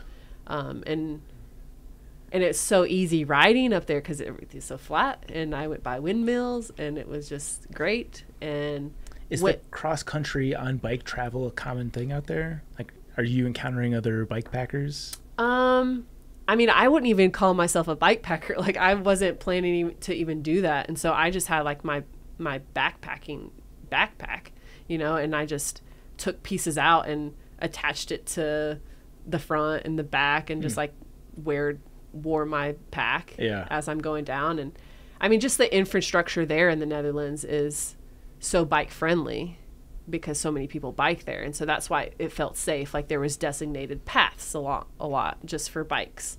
But yeah, I mean, like, there was no specific trail that I did. I just used Maps.me to like make a route to the next area I was going to go in, and went through Brussels and stopped there for a day, stayed in a hostel, and then, so I think it ended up being about like 180 miles, but that was probably one of my favorite trips because it was all spontaneous, and it just worked out so well. Like, no hiccups, like, because I was going in like not knowing if my bike was going to break down, you know, in like 20 miles. And I'm like, well, if it does, then, you know, I can always get on a bus. You know, it's Europe. Like, you can, that's easy. How much of the time are you spending on the bike versus exploring small villages or big cities? Yeah, I mean, I'm probably mostly on the bike, stopping to take breaks along a river or a canal, or go into a grocery store to get food for the night. Just very simple living. And not even like cities, you know, or very small towns that I was staying at, where the Airbnbs were little homes. If you had a piece of advice, somebody listening to this that wanted to go and do a similar style, just riding adventure through Europe, is there anything that sticks out? I mean, I think I did probably Google like Amsterdam to Paris, and I think I probably read someone's blog. I mean, I didn't go that far, but just the infrastructure up there, and then with public transportation, like, it's so easy to just kind of figure it out. And like I said, I wasn't on any specific route. Like, I was on just roads and sidewalks, or just going through random towns. Like, and even I actually left my bike in Luxembourg at the train station just because I was like, I was going to Munich to visit a friend that I met on the Camino.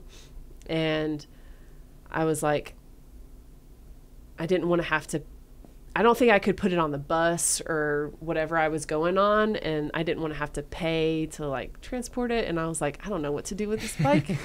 And so I just left it unlocked at the train station. You should go back and see if it's still there. Oh no, I'm sure someone took that. Yeah, someone got a nice gift for sure. That's fun. And we've talked about this on the podcast, but it has been a minute and worth revisiting. And I know you did a very nice piece on the Trek about your Benton MacKaye hike. You did it as a section hike. Yeah, that was over several sections that I did that. And that was during COVID?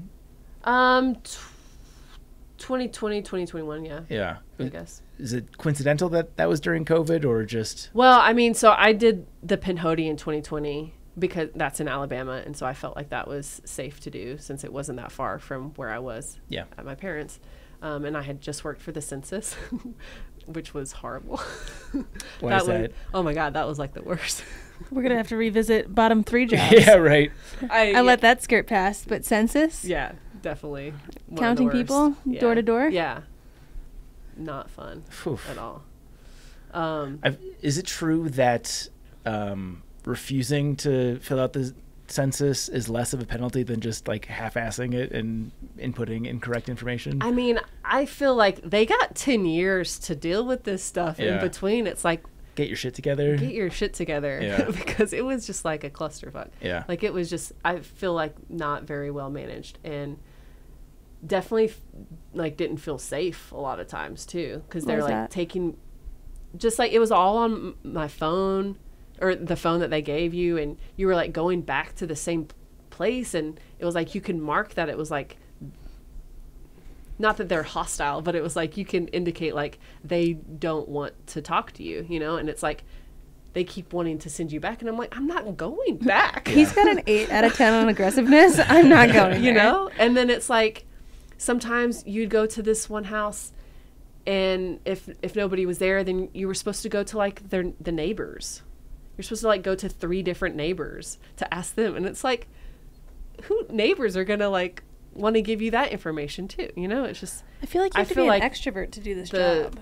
The setup was not great, and by the end I was just like just picking which ones I wanted to go to. I was just like, I'm just gonna go to this one, I'm not gonna go to that one, I'm gonna go to this one. But anyway, so then I hiked the Pinhoti, and that's when I learned that the terminus for the Pinhoti is just when it hits the Benton MacKaye. And then if I just turned on the Benton MacKaye, then I would go to Springer Mountain. So then I just wanted to connect all that, because Flag Mountain on the Pinhoti southern terminus is like the official like beginning of the Appalachians. And so I was like, oh, I just want to do the whole range. So let me just connect. And so that's when I did that. The first section of the Benton MacKaye was from the Pinhoti to Springer. And then like the next spring I did more of the Benton MacKaye, and then finished the Smokies up like in that fall. How does the Benton MacKaye compare to the Pinhoti?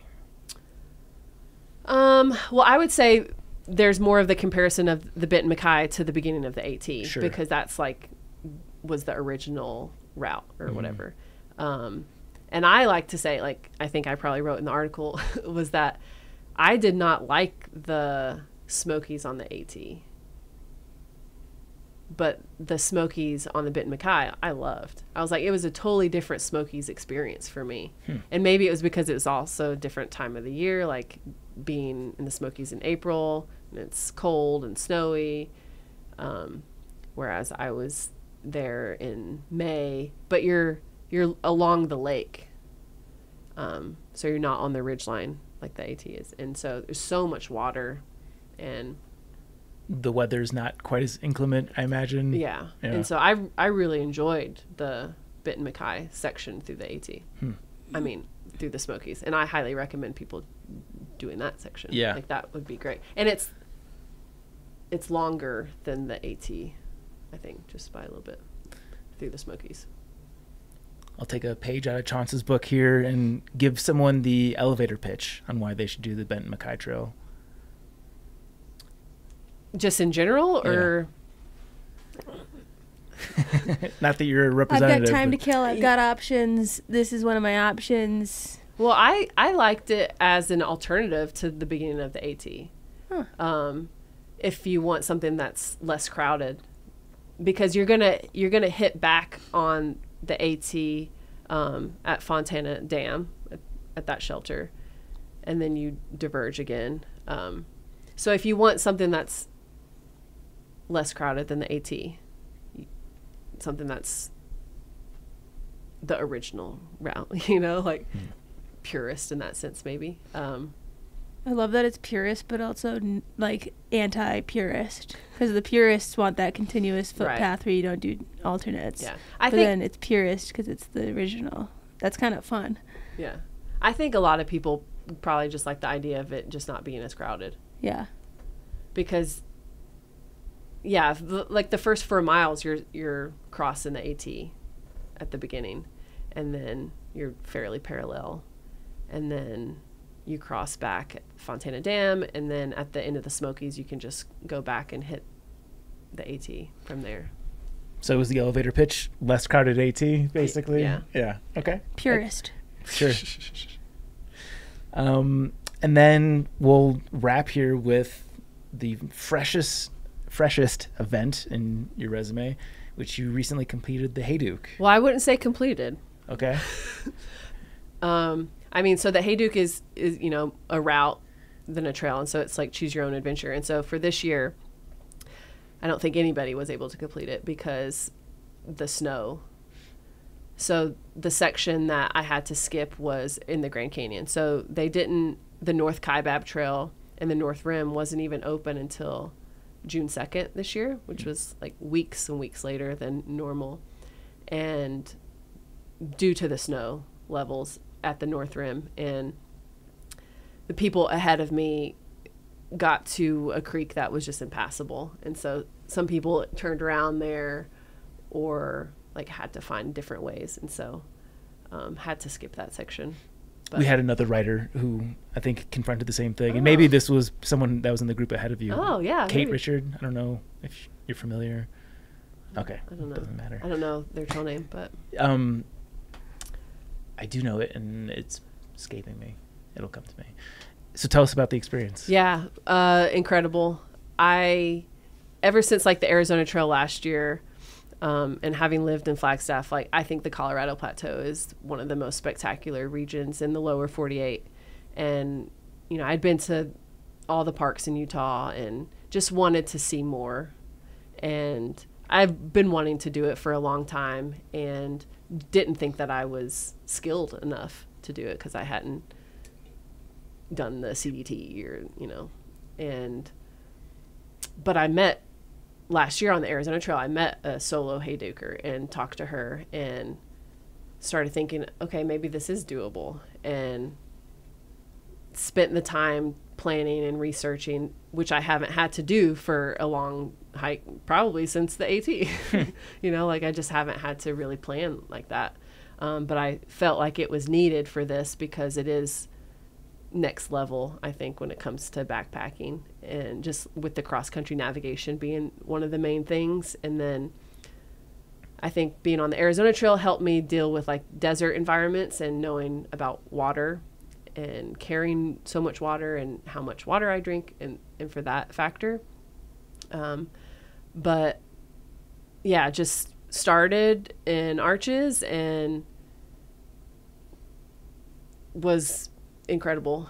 Like definitely had some issues, like probably more so than I've had on any other trail, but you just kind of figure it out as you go. Like I lost my tent poles in Canyonlands, ended up getting them back.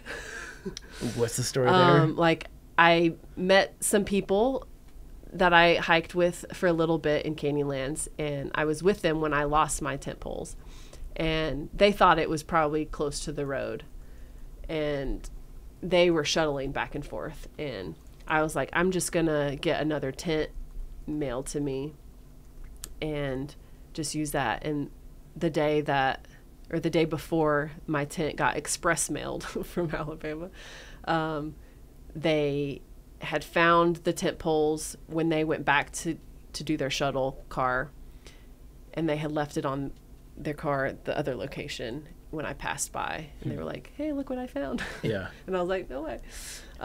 Yeah, I lost my tent poles, and then had some post holing in snow, which I had never really had to do that before. And that was kind of my fault thing, because I didn't realize the elevation I was going to be at and didn't talk to the rangers about the conditions.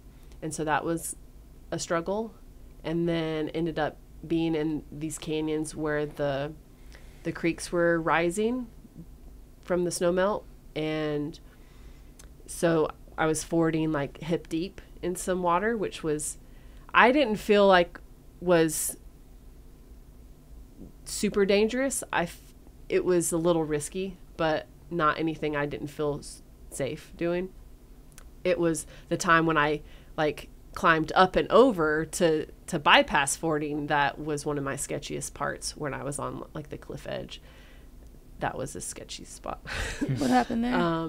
Yeah, I just like, so yeah, you're in a canyon, and so it's bending and meandering, and so sometimes I would just go up and over instead of trying to ford. And one of these times I went up and over. You're just like, yeah, you're not on any trail. You're just trying to figure it out. And I'm like, okay, I need to get down to this level. And you're going back and forth trying to find a way to get down.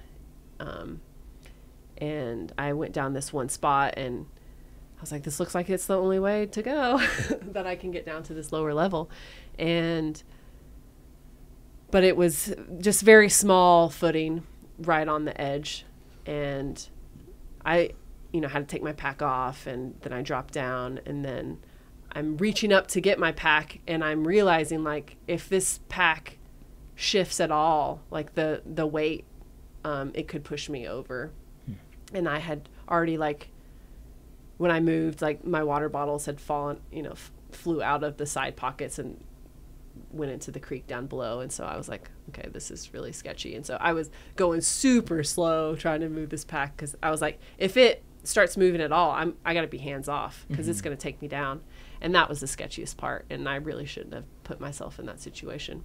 And that was also another learning point of the Hayduke, is I tried to, there's alternates and bypasses. And there was one alternate I tried to do to cut some miles and go drop down into this canyon. And I just couldn't find a way. And I had to turn around, because I was like, this is too risky to try to make this work, even though which is hard, I think, for a thru-hiker mentality. You've spent the time to go this way, and it's to turn around, feels like a failure, but it's the safest choice. Sure. And I had to shift that thinking on this trail for sure, because it was like, this is too risky. I have to just turn around. Yeah. I did that on a hike last year, and I was just cussing myself out the entire time. I felt like a real asshole. Yeah, you are. Yeah. Fact. Okay, so you had mentioned looking into the Hayduke, doing research beforehand, it feeling like it might be above your skill level, and then taking steps to make sure you were comfortable and ready for it when you took it on. Now that you've gotten through this trip, what things do you think you did in prep that were really, really valuable towards making the trail successful for you, and what things would you have wanted to go back and put more time into? And then I'll just, as I'm piggybacking on this, what could you have done with less of, just in prep terms? Yeah, I mean, really all I did was read blogs, and the guidebook and Skirka's handbook and things like that. And in retrospect, it didn't really help me that much, because a lot of that is outdated now. The Facebook group page was really one of the most helpful resources for that. And really just the people that was ahead of me that was reporting back.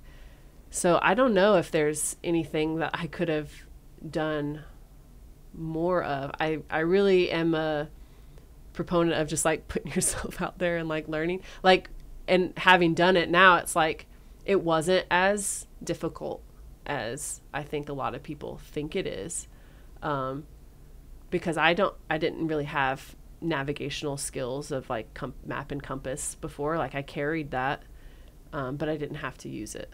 Can you see the tread of the trail? Because I think that too. Like, Hayduke would be a cool one to do. My snakes, but I'm also, like, when I think of the Hayduke, I think about, like, a vast open trailless desert and burying stuff. And that's kind of the only, as much as we've talked about it, the only concept my brain seems to stick to. Yeah. I mean, since you're going through the parks, like, when you're in the national parks, like, you're usually on, like, a trail. There's certain parts where it is cross-country navigation, but I had, tracks on my GPS that I could follow. And then other times you're just in canyons. And I mean, when you're in a canyon, like, you're following the canyon. So there's really, I mean, it would be difficult in some of the canyons where they were just full of boulders. And so navigating through that was difficult. I kind of compared it to Mahoosic Notch, like the slow going of that, like having to scramble over the boulders was slow going. But really, when you're in canyons, like, there's only one way you're going. So even though you're not on a trail, like, you're just following a drainage, you're following a wash. And so that's usually what it is. And so the only times I had other cross-country navigation, it wasn't really difficult. It was just going through sagebrush, which was just frustrating. But are you concerned about flash flooding in the canyons? Because I know in places like Zion, that's a concern. Yeah, for sure. And one of the alternates would go through Buckskin Gulch, which is the famous Lock Canyon. And so you definitely have to be concerned. How do you keep an eye on that? I mean, you just have to check weather forecast, which that's another story because I've done Buckskin Gulch before, and I did get caught in a flash flood in Paria Canyon, which is right. That was my first flash flood experience. That's terrifying. And so having had that, like, that did help me go into this knowing, like, because when I did that, like, it did rain a little bit that night before, but it didn't rain hard enough for a flash flood. And so in the morning when it came down, it was like, you know, where's this coming from? And it's like, well, it's coming from the headwaters, like in Bryce Canyon, where it obviously rained a lot there and just took this long to get to me there. So you said it was your first flash flood experience. Does that signify that there were more than one? No. Okay. Yeah, that was the only time. I guess because the Hayduke's so remote. So you're checking, you have to bring a device that you're going to be able to check your weather on for something like that. Like, you have to have something. I mean, I didn't. No. I mean, like, I went in and I did the food caches because I wasn't expecting to go into towns much because it is so remote and the hitches were long. But I ended up going into maybe more towns than I expected to go into. And when I would be in town, like, I would check the reports of things. And that's because the snow levels were so high going through the Henry Mountains. Like, usually the route goes over Mount Ellen, and nobody was going over Mount Ellen because the snow was so much. And so I learned people were going this other way, so I went a different way to get around that. And so it was very much like you get to town and you kind of plan for the next section, you know. Feels like the Sierra. As you go. Do you have cell service? I know those are really remote spots in Utah. I don't imagine there's a ton. Yeah. I went 2 weeks in between Hanksville and Tropic because I didn't go into the town of Escalante. And that was 2 weeks in between towns. And so that was my longest stretch. But I was surprised that, like, I would get to a high point and I would have service a couple times. Yeah. See, you mentioned that it was easier than you were expecting. Is that purely just the fact that GPS eliminates all the navigational challenges? Yeah, I would think so. Yeah. And yeah, I mean, I also met a man I had met last year on the Arizona Trail in Dark Canyon, and that's the sketchy spot where we were fording the creek, and the people behind me actually had to get helicopter rescued out because the water was so high. And like he was having a hard time going through the canyon. And it's just whatever, people don't like certain things, you know, and that just wasn't his thing. Mm-hmm. And so he was struggling with that. And for that reason, he probably didn't like that section of the trail, you know. Whereas for me, like, it was difficult, but it wasn't like I still enjoyed doing that. And I liked the slot canyons. And there was another spot where people were kind of bypassing because there was a 12-foot drop down into a slot, and you had to, like, lower your pack down. And I'm looking at it and I'm like, how am I going to get down there? You know, and for scrambling around the boulders, it's just you kind of, I'm not a climber or anything, so I'm just looking at which route I can take, and you just kind of find a line and go. And I was able to drop down into it, and then later I learned that people would bypassed it, and I was like, oh, okay. For me, like, I saw a big help for me was, even though I'm not on a trail, like, I would follow footprints a lot. I felt like I got really good at tracking because I would be like, oh, there's some Solomon prints, and you would just follow that, and yeah, it'd be like the little foot. And it was validating because it was like, oh my gosh, thank goodness that these people were ahead of me, like maybe a few days or so, and I could follow them. Or I would get to a spot where it was, you would have to drop down, and I'm like, oh, I don't see any footprints there, so they must have found a different way down. And then you find a spot, oh, there's prints here, this is where they went down at. You know, and that would help me know, like, this has been done, like, somebody's done this, like, I can do it. Yeah.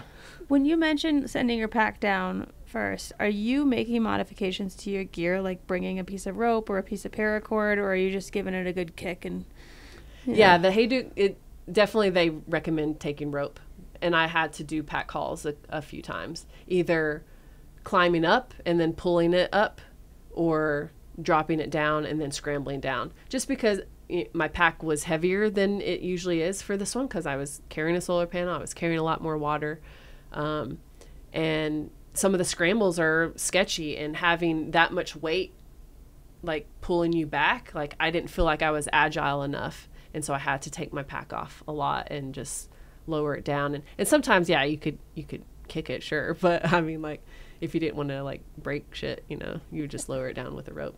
Usually works best when you're not mad. It's a rope. You'd mentioned before we hit the record button that going into this hike, you were dealing with imposter syndrome because all of your other hikes were very like on trail and very easy to follow the trodden path. At what point did you feel the imposter syndrome dissipate?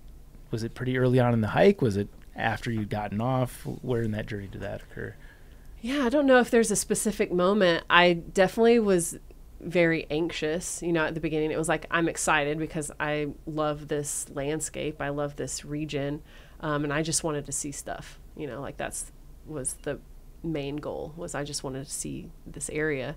And I just, every day felt like a victory. And that was different too, was like getting through like just one section of one day. It was like, oh, I did that. I made it, you know? And then it compiled. And then it was like, oh, I'm in Tropic. And I'm like, oh man, I just did all that. Like I did that, you know? And then by the end, it was like kind of in disbelief that it had happened, because just along the way, every day was a victory to get through that, which was pretty special. Just very different than the other hikes that I've done. Yeah. How has that affected, if you can take a step back from yourself and look at like this grand resume that all three of us are kind of in awe by, and you can try to see this as not maybe the most recent one, but maybe a couple of years from now when this is somewhere sandwiched in between, how is doing something like the Hayduke going to impact what comes next, do you think? Yeah, I mean, definitely has given me the confidence. I mean, I do most of these things by myself, and I enjoy like meeting people, and I usually do meet people to hike with. The Hayduke, I only met like 11 people, and only like 6 of them on trail. The other times it was in towns. So definitely not many people out there.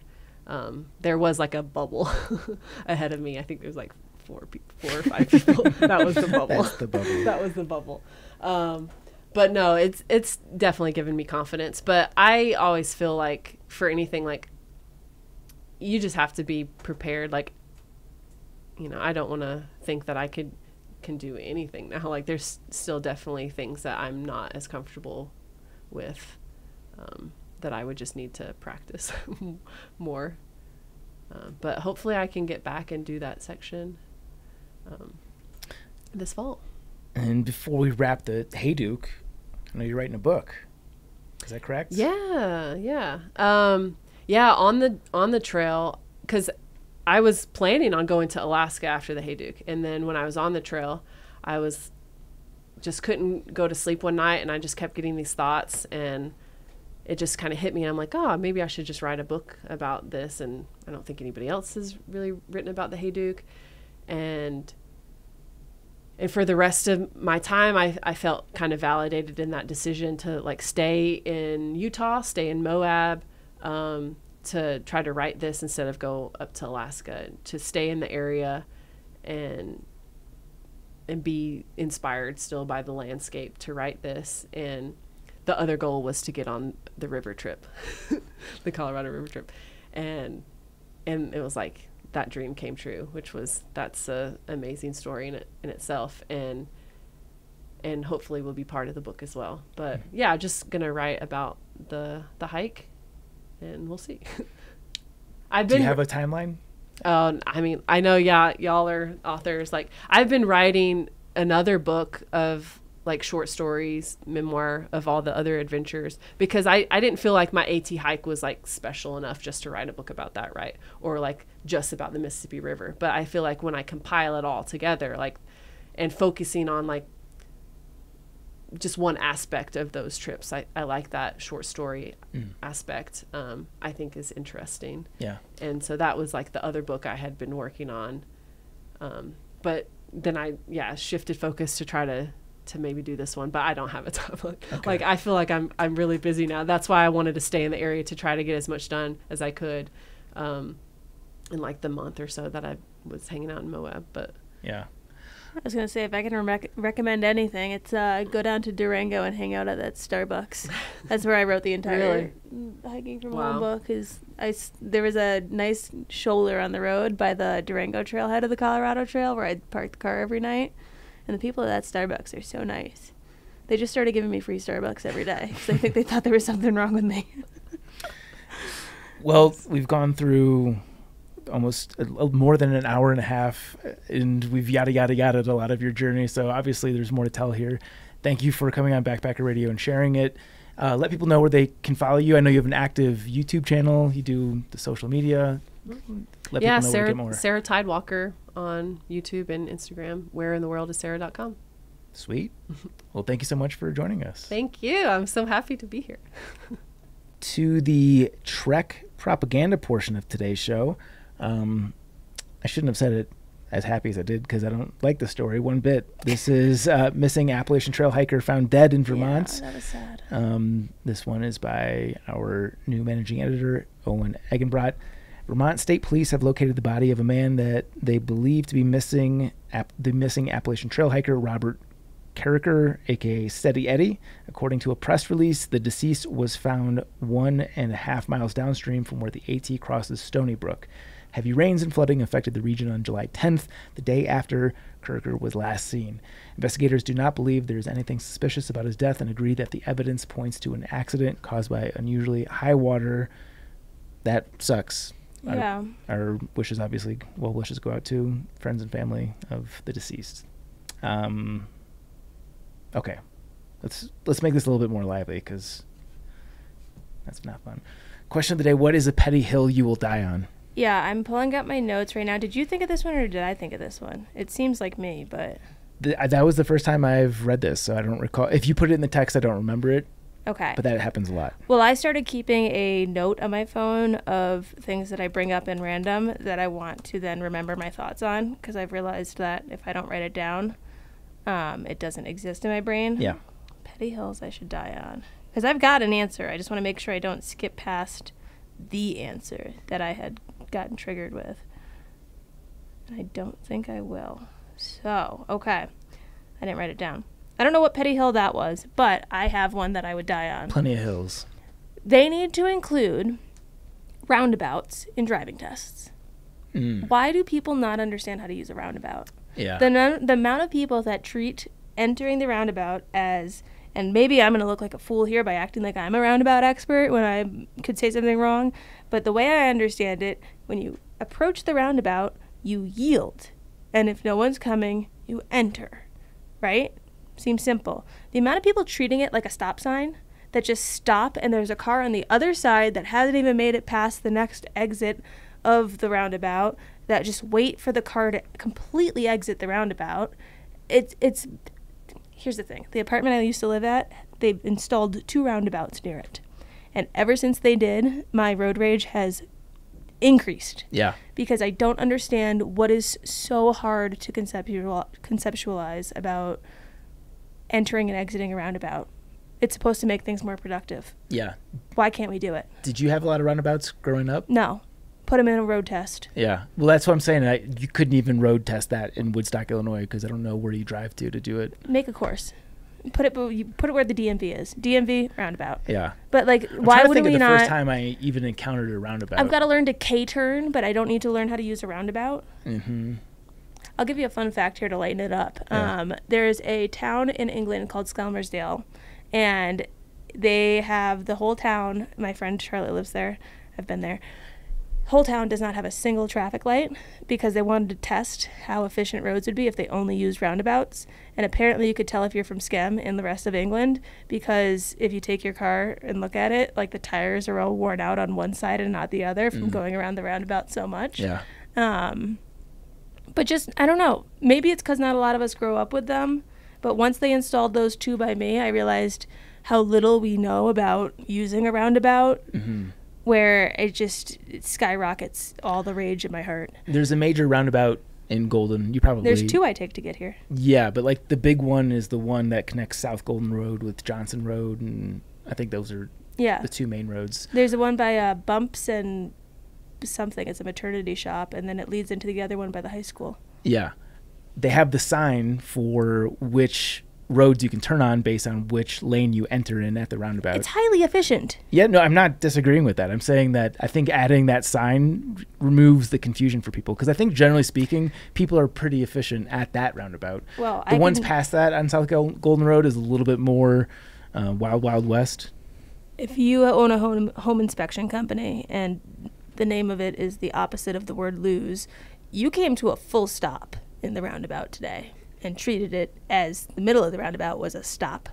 So that's not a good look. No. And this is just today. Yeah. This is something that I have had this on my Triple Crown of hot takes that we've been saving. I'm going to have to think of a new hot take. Okay. But this is a hot take that I've been sitting on since we came up with Triple Crown of hot takes in Christmas season. Sure. And every time I go through a roundabout, I get even more upset. I'm kind of torn between two, also traffic related. So apparently that's where most of people's frustrations stem from. I think the one I'm going to pick is the people who don't pull forward, who are in the left turn lane. I hate them. Yeah. It's usually, it's usually old people.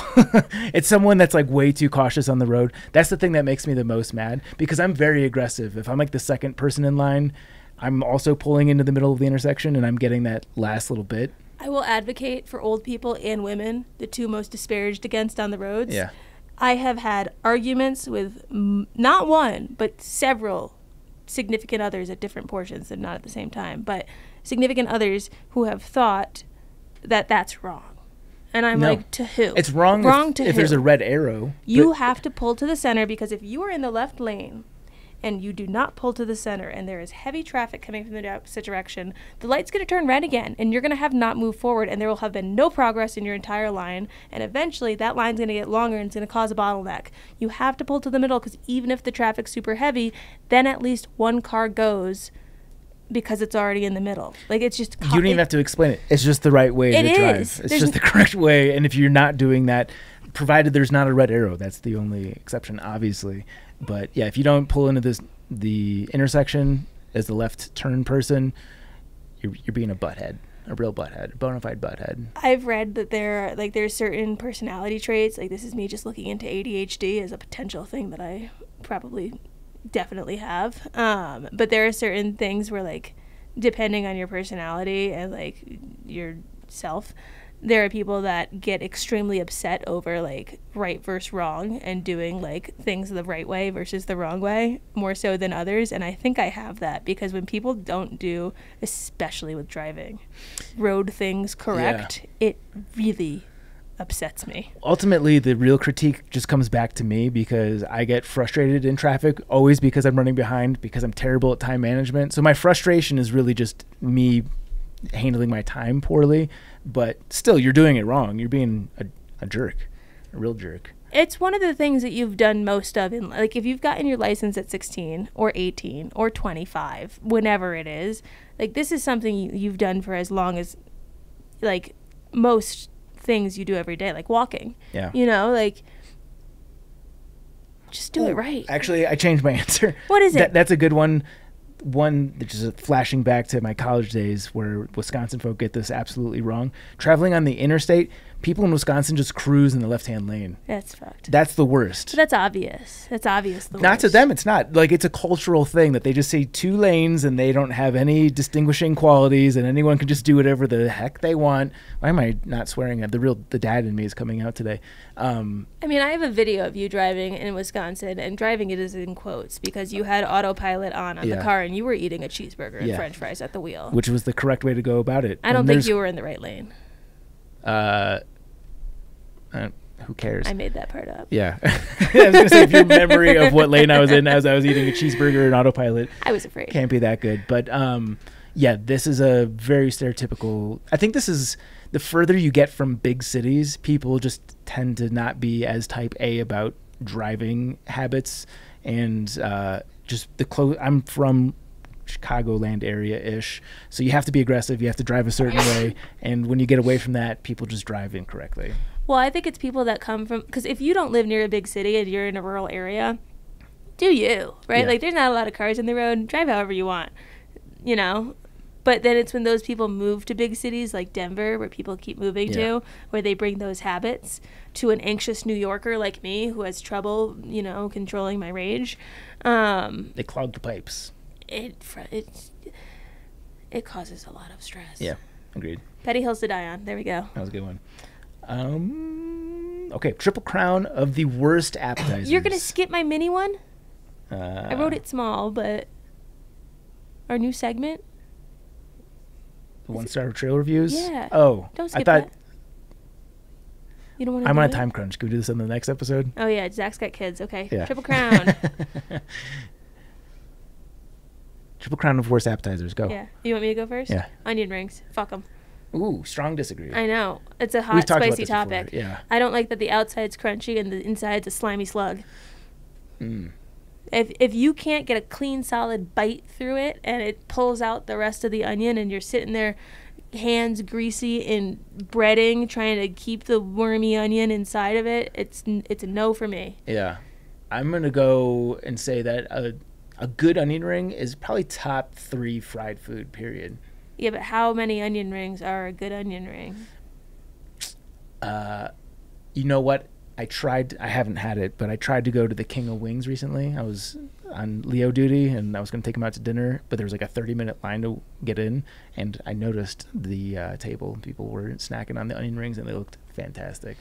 I'm open to changing my opinion when I have a good onion ring. I'm just not. If you've gone this far in life and you don't like onion rings, I'm just guessing you're not an onion ring person. I'm just not willing to go to the effort of filling space in my stomach with something that's so potentially wrong. Sure. My first one, I'm not the biggest potato guy in general, and I think this one kind of bums me out the most, is the loaded potato skins. I'm out on agreeing with you when it comes to the cheese and the bacon bits on it. That part's fire. I'm back in with you where sour cream doesn't have a taste to me, and having to dip a potato in ranch to make it swallowable. Yeah.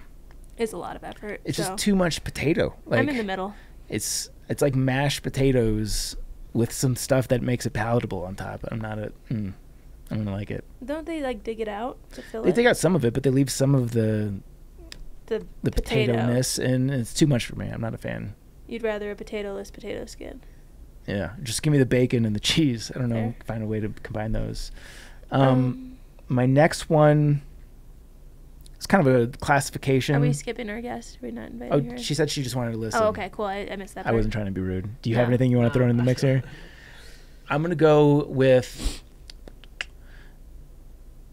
And I actually like this when it's well done, but it's done so poorly so often that I have to stick with my guns here. Ceviche.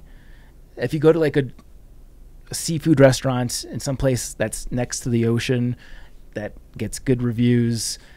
that I will go on that all day long. Big fan. But if you go to Applebee's and you get ceviche, you're gonna have diarrhea the next day. I have a whole list of seafood appetizers, but ceviche was the one that stuck out to me. Okay. Ceviche is what I would not have thought of.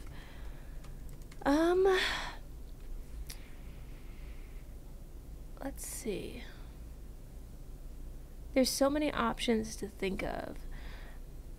I'm kind of out, and maybe this is more of a side than an appetizer, but I've never been able to get into asparagus. Have you had an asparagus? Like, even if it's a bacon-wrapped asparagus, like, even if they, I was going to say, if you're getting asparagus as an appetizer, you're going to a very healthy restaurant. So I think there's a triple crown of green served on their own vegetable appetizers. Like, I'm not talking a salad or something, but there's the artichoke hearts, there's the Brussels sprouts, and there's the asparagus. Mm-hmm. Those are the 3. And I've come around to artichoke hearts after having a very kind friend show me how to eat it. Brussels sprouts I used to hate, but depending on the restaurant, they can actually do them very good. Asparagus, it is a hard, crunchy tree. Like, I just cannot wrap my head around eating an asparagus. I really enjoy asparagus, so I'm not gonna help you out there, but okay, well, understood. It's a vegetable. Yeah. Not for everyone. And my next one, this is, we said it would be really easy. It's kind of hard. Yeah, I mean, because I think there's good versions of all of these things. I'm just thinking of, like, you just take me to the average place. Oh. This is probably gonna be I'm gonna give an appetizer that's kind of like a little on the fence, but it's also going to fall in my theme of the onions. French onion soup. Not a fan. I'm against you there too. I get it. Are we rounding up to include soups though in appetizers? People get their soup as an appetizer. It comes before the meal. Yeah. It's just it's its own section on the menu. Yeah, no, that's why I said I was on the fence. It's on the fence. Okay. It's borderline. But French onion soup's one that a lot of people like, and it kind of freaks me out. Just anything with a clean layer of cheese is going to probably win me over. That's where it gets me. Yeah, but what is hidden below the cheese? Doesn't matter. There's enough cheese. Onion water. Yeah. I'm gathering you're not a big onion gal. I am. I used to not be, but I am now in food. Like, I'll make onions and peppers to go with a steak. I have a prediction that in the next 2 years, you're going to find onion rings that you like, and you're going to totally change your tune. Okay. I'm open to that. Yeah. My last one is, you don't see this at many places, but it was so bad for me in high school that I haven't had it since, and it actually stuck with me, is a Monte Cristo. Is that Monte Cristo? You just got on me about soup, and you're saying an entire sandwich? You open the floodgates. Soup is served before the meal. The Monte Cristo is the meal. At Applebee's, the Applebee's I was at, it was served in tiny triangles as an appetizer. Sliders. No, it was the triangle bread. Like, it was the 3-tiered bread with, like, the... Quesadilla. What are we saying right now? Triangle breads. No, like, just normal... I'm thinking sourdough or white bread just cut into triangles, as in, like, not half of a sandwich, but cut into probably sixths. Did you go somewhere where they cut your sandwich into little triangles? Yeah, because it was an appetizer. No, and it has the toothpick in it with the little, like, flary bit at the top. That's the mark of a true appetizer. Okay, this is a stretch, but I'll take it. Just, I don't like the combination of savory and jam. Get that shit out of my life. Okay. I don't... Jam doesn't belong in a lot of things, like donuts. I don't understand those, like the jam-filled munchkins. I don't loathe it, but it's definitely not the one that I go for. It's the worst surprise you can get. I'll throw in an honorable mention, anything with pesto. Again, very strong disagree. I'm a big pesto person. It's a strong taste and not in a good way. There's got to be others. The problem is right now I'm hungry, so everything I'm looking at, I'm like, I could eat that. Yeah.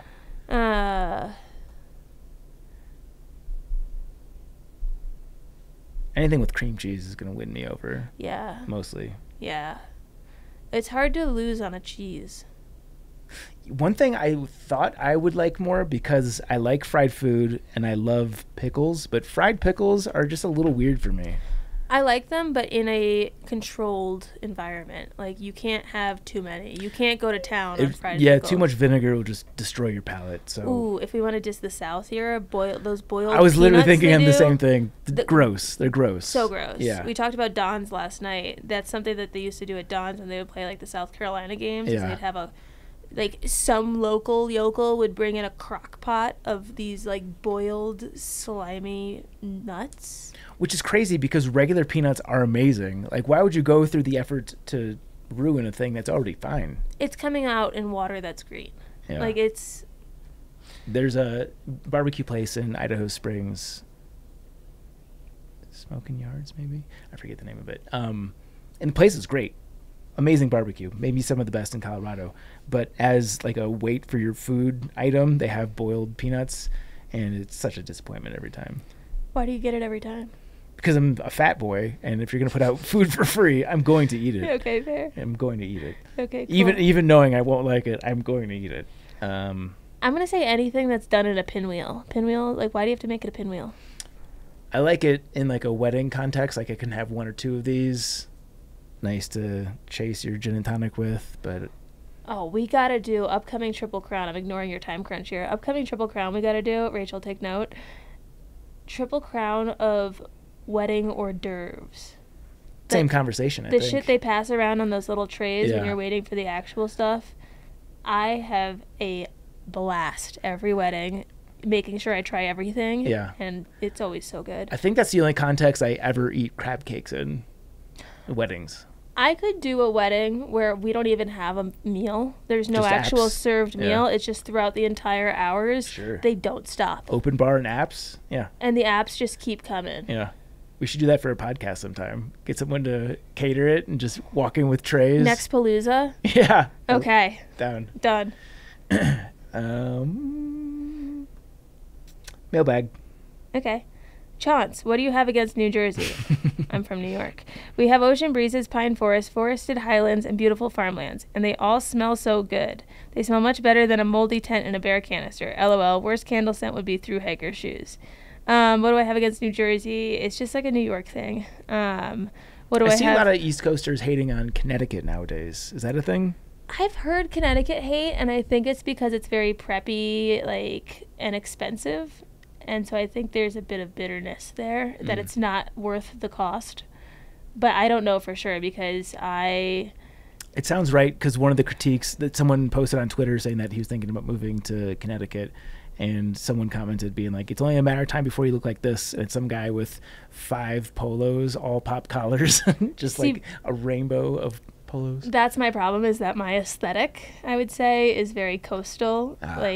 The term they use for it on TikTok these days is either coastal granddaughter or coastal grand millennial, and it's like the blues and the whites and the stripes and the cardigans and that sort of thing, and I just love that style. Very Vampire Weekend. And they always have those houses on the shore with the hydrangeas all over them. For me, I just love the aesthetic. Sure. You grew up with it. I'm sure there's nostalgia built in there. I mean, downstate New York doesn't really. It's not that. I think there's. But didn't you go to vacation at those places? No, my parents took us to the farmhouse. Oh. But I watched Gilmore Girls. Oh yeah, well there's that too. So, I would like to be a future Emily in the best way. 5-star review. Just wow. I love hiking, backpacking, and dream of a long thru hike. This podcast feeds my wanderlust and has heaping helping of humor and poop stories. Keep it up. That's from River Lawyer. Reminder on the you poop guys should stories. Connect. Poop stories. Yeah, just at end of the. Oh, you mean for the project, the amazing project of pooping in the woods? Yes. Yeah, if you guys have a great poop story, head to the show notes and hit the submission link there because we want to feature it for the world. Call back to the episode if you have even if it's not you making an embarrassment of yourself pooping, but if you were a ridge runner and you have some shit stirring story, any poop related outdoorsy stories. Yeah. Send them our way. Yeah. We're not biased. We're not biased. Sticker code. Give us a 1-star review of something that you wouldn't expect to leave a review for. Example, how Zach didn't expect to find reviews of the Mississippi River. Give us a 1-star review in the comments on the Instagram post for this episode of something that we wouldn't expect to see get a review. Give your uncle a 1-star review. But something we would know, right? You can't do the rock by the street sign near your house. We're not going to know what that is. It's not going to be funny to us. Yeah. People who don't pull forward at the left-hand turn. Yeah, a 1-star review for roundabouts in general. A 1-star review for public bathrooms in general. A 1-star review, there's been a lot of funny ones for national parks. A 1-star review for McAfee Knob. Just things that normally wouldn't get one. Give us your best. Okay. Thank you to our Chuck Norris Award winners on Patreon. That is Alex and Misty with Navigators Crafting, Andrew, Austin McDaniel, Austin Ford, Brad and Blair from 13 Adventures, Brent Stenberg, Christopher Marshburn, Coach from Marion Outdoors, Dane, Derek Cook, Do Good Pantry, Eric Casper, A Friendly Ghost, Eric Hoffman, Greg McDaniel, may he bring honor to his name, Liz Seeger, Matt Sukup, Mike Poisel, Morgan Luke, I am your father, Patrick Ciancialo, Sawyer Products, Timothy Hahn, Solo, and Tracy Trigger. Hans. You can follow us at Backpacker Radio on TikTok and Instagram, at Backpacker Pod on X, Facebook.com/Backpacker Radio. You can follow today's guest at Sarah Tidewalker. You can follow John's. You can find me on Instagram at Juliana_Chauncey, and you can get my book, Hiking from Home, a long-distance hiking guide for family and friends, on Amazon. Appalachian Trails and Pacific Crest Trails are my books. Be sure to follow and subscribe to us on Apple Podcasts, Spotify, or wherever you listen to podcasts. Hey, we're on YouTube. If you guys like the visual version of podcasts, then check us out. You can watch me slouch in my seat. Yeah, and get splashed in the face with water. I have watched that Instagram post so many times. Yeah. I DM'd Sarah during that actual episode, and I was like, this just happened to me. For anyone listening who doesn't follow us on socials, I went to take a sip of my water bottle, which is metal. You can't squeeze it. And I lifted up the straw, and it just sprayed me in the face. Shout out to the Instagram commenter who said, what was it? It was something dirty. Of course. It was like, so Chance doesn't swallow or something. This is a guy who's given me tips about Australian Shepherds for the past 3 years. I'm like, oh, so this is who you are. So we've taken the friendship to the next level. Yeah, but it's a funny video. I was very comforted by the multiple people saying it's happened to them too. Yeah. But yeah, all the reason to watch YouTube. You get all those little fun tidbits that you miss with the radio. Okay, that's it for today's show. Thank you so much for listening, and happy hiking. Bye.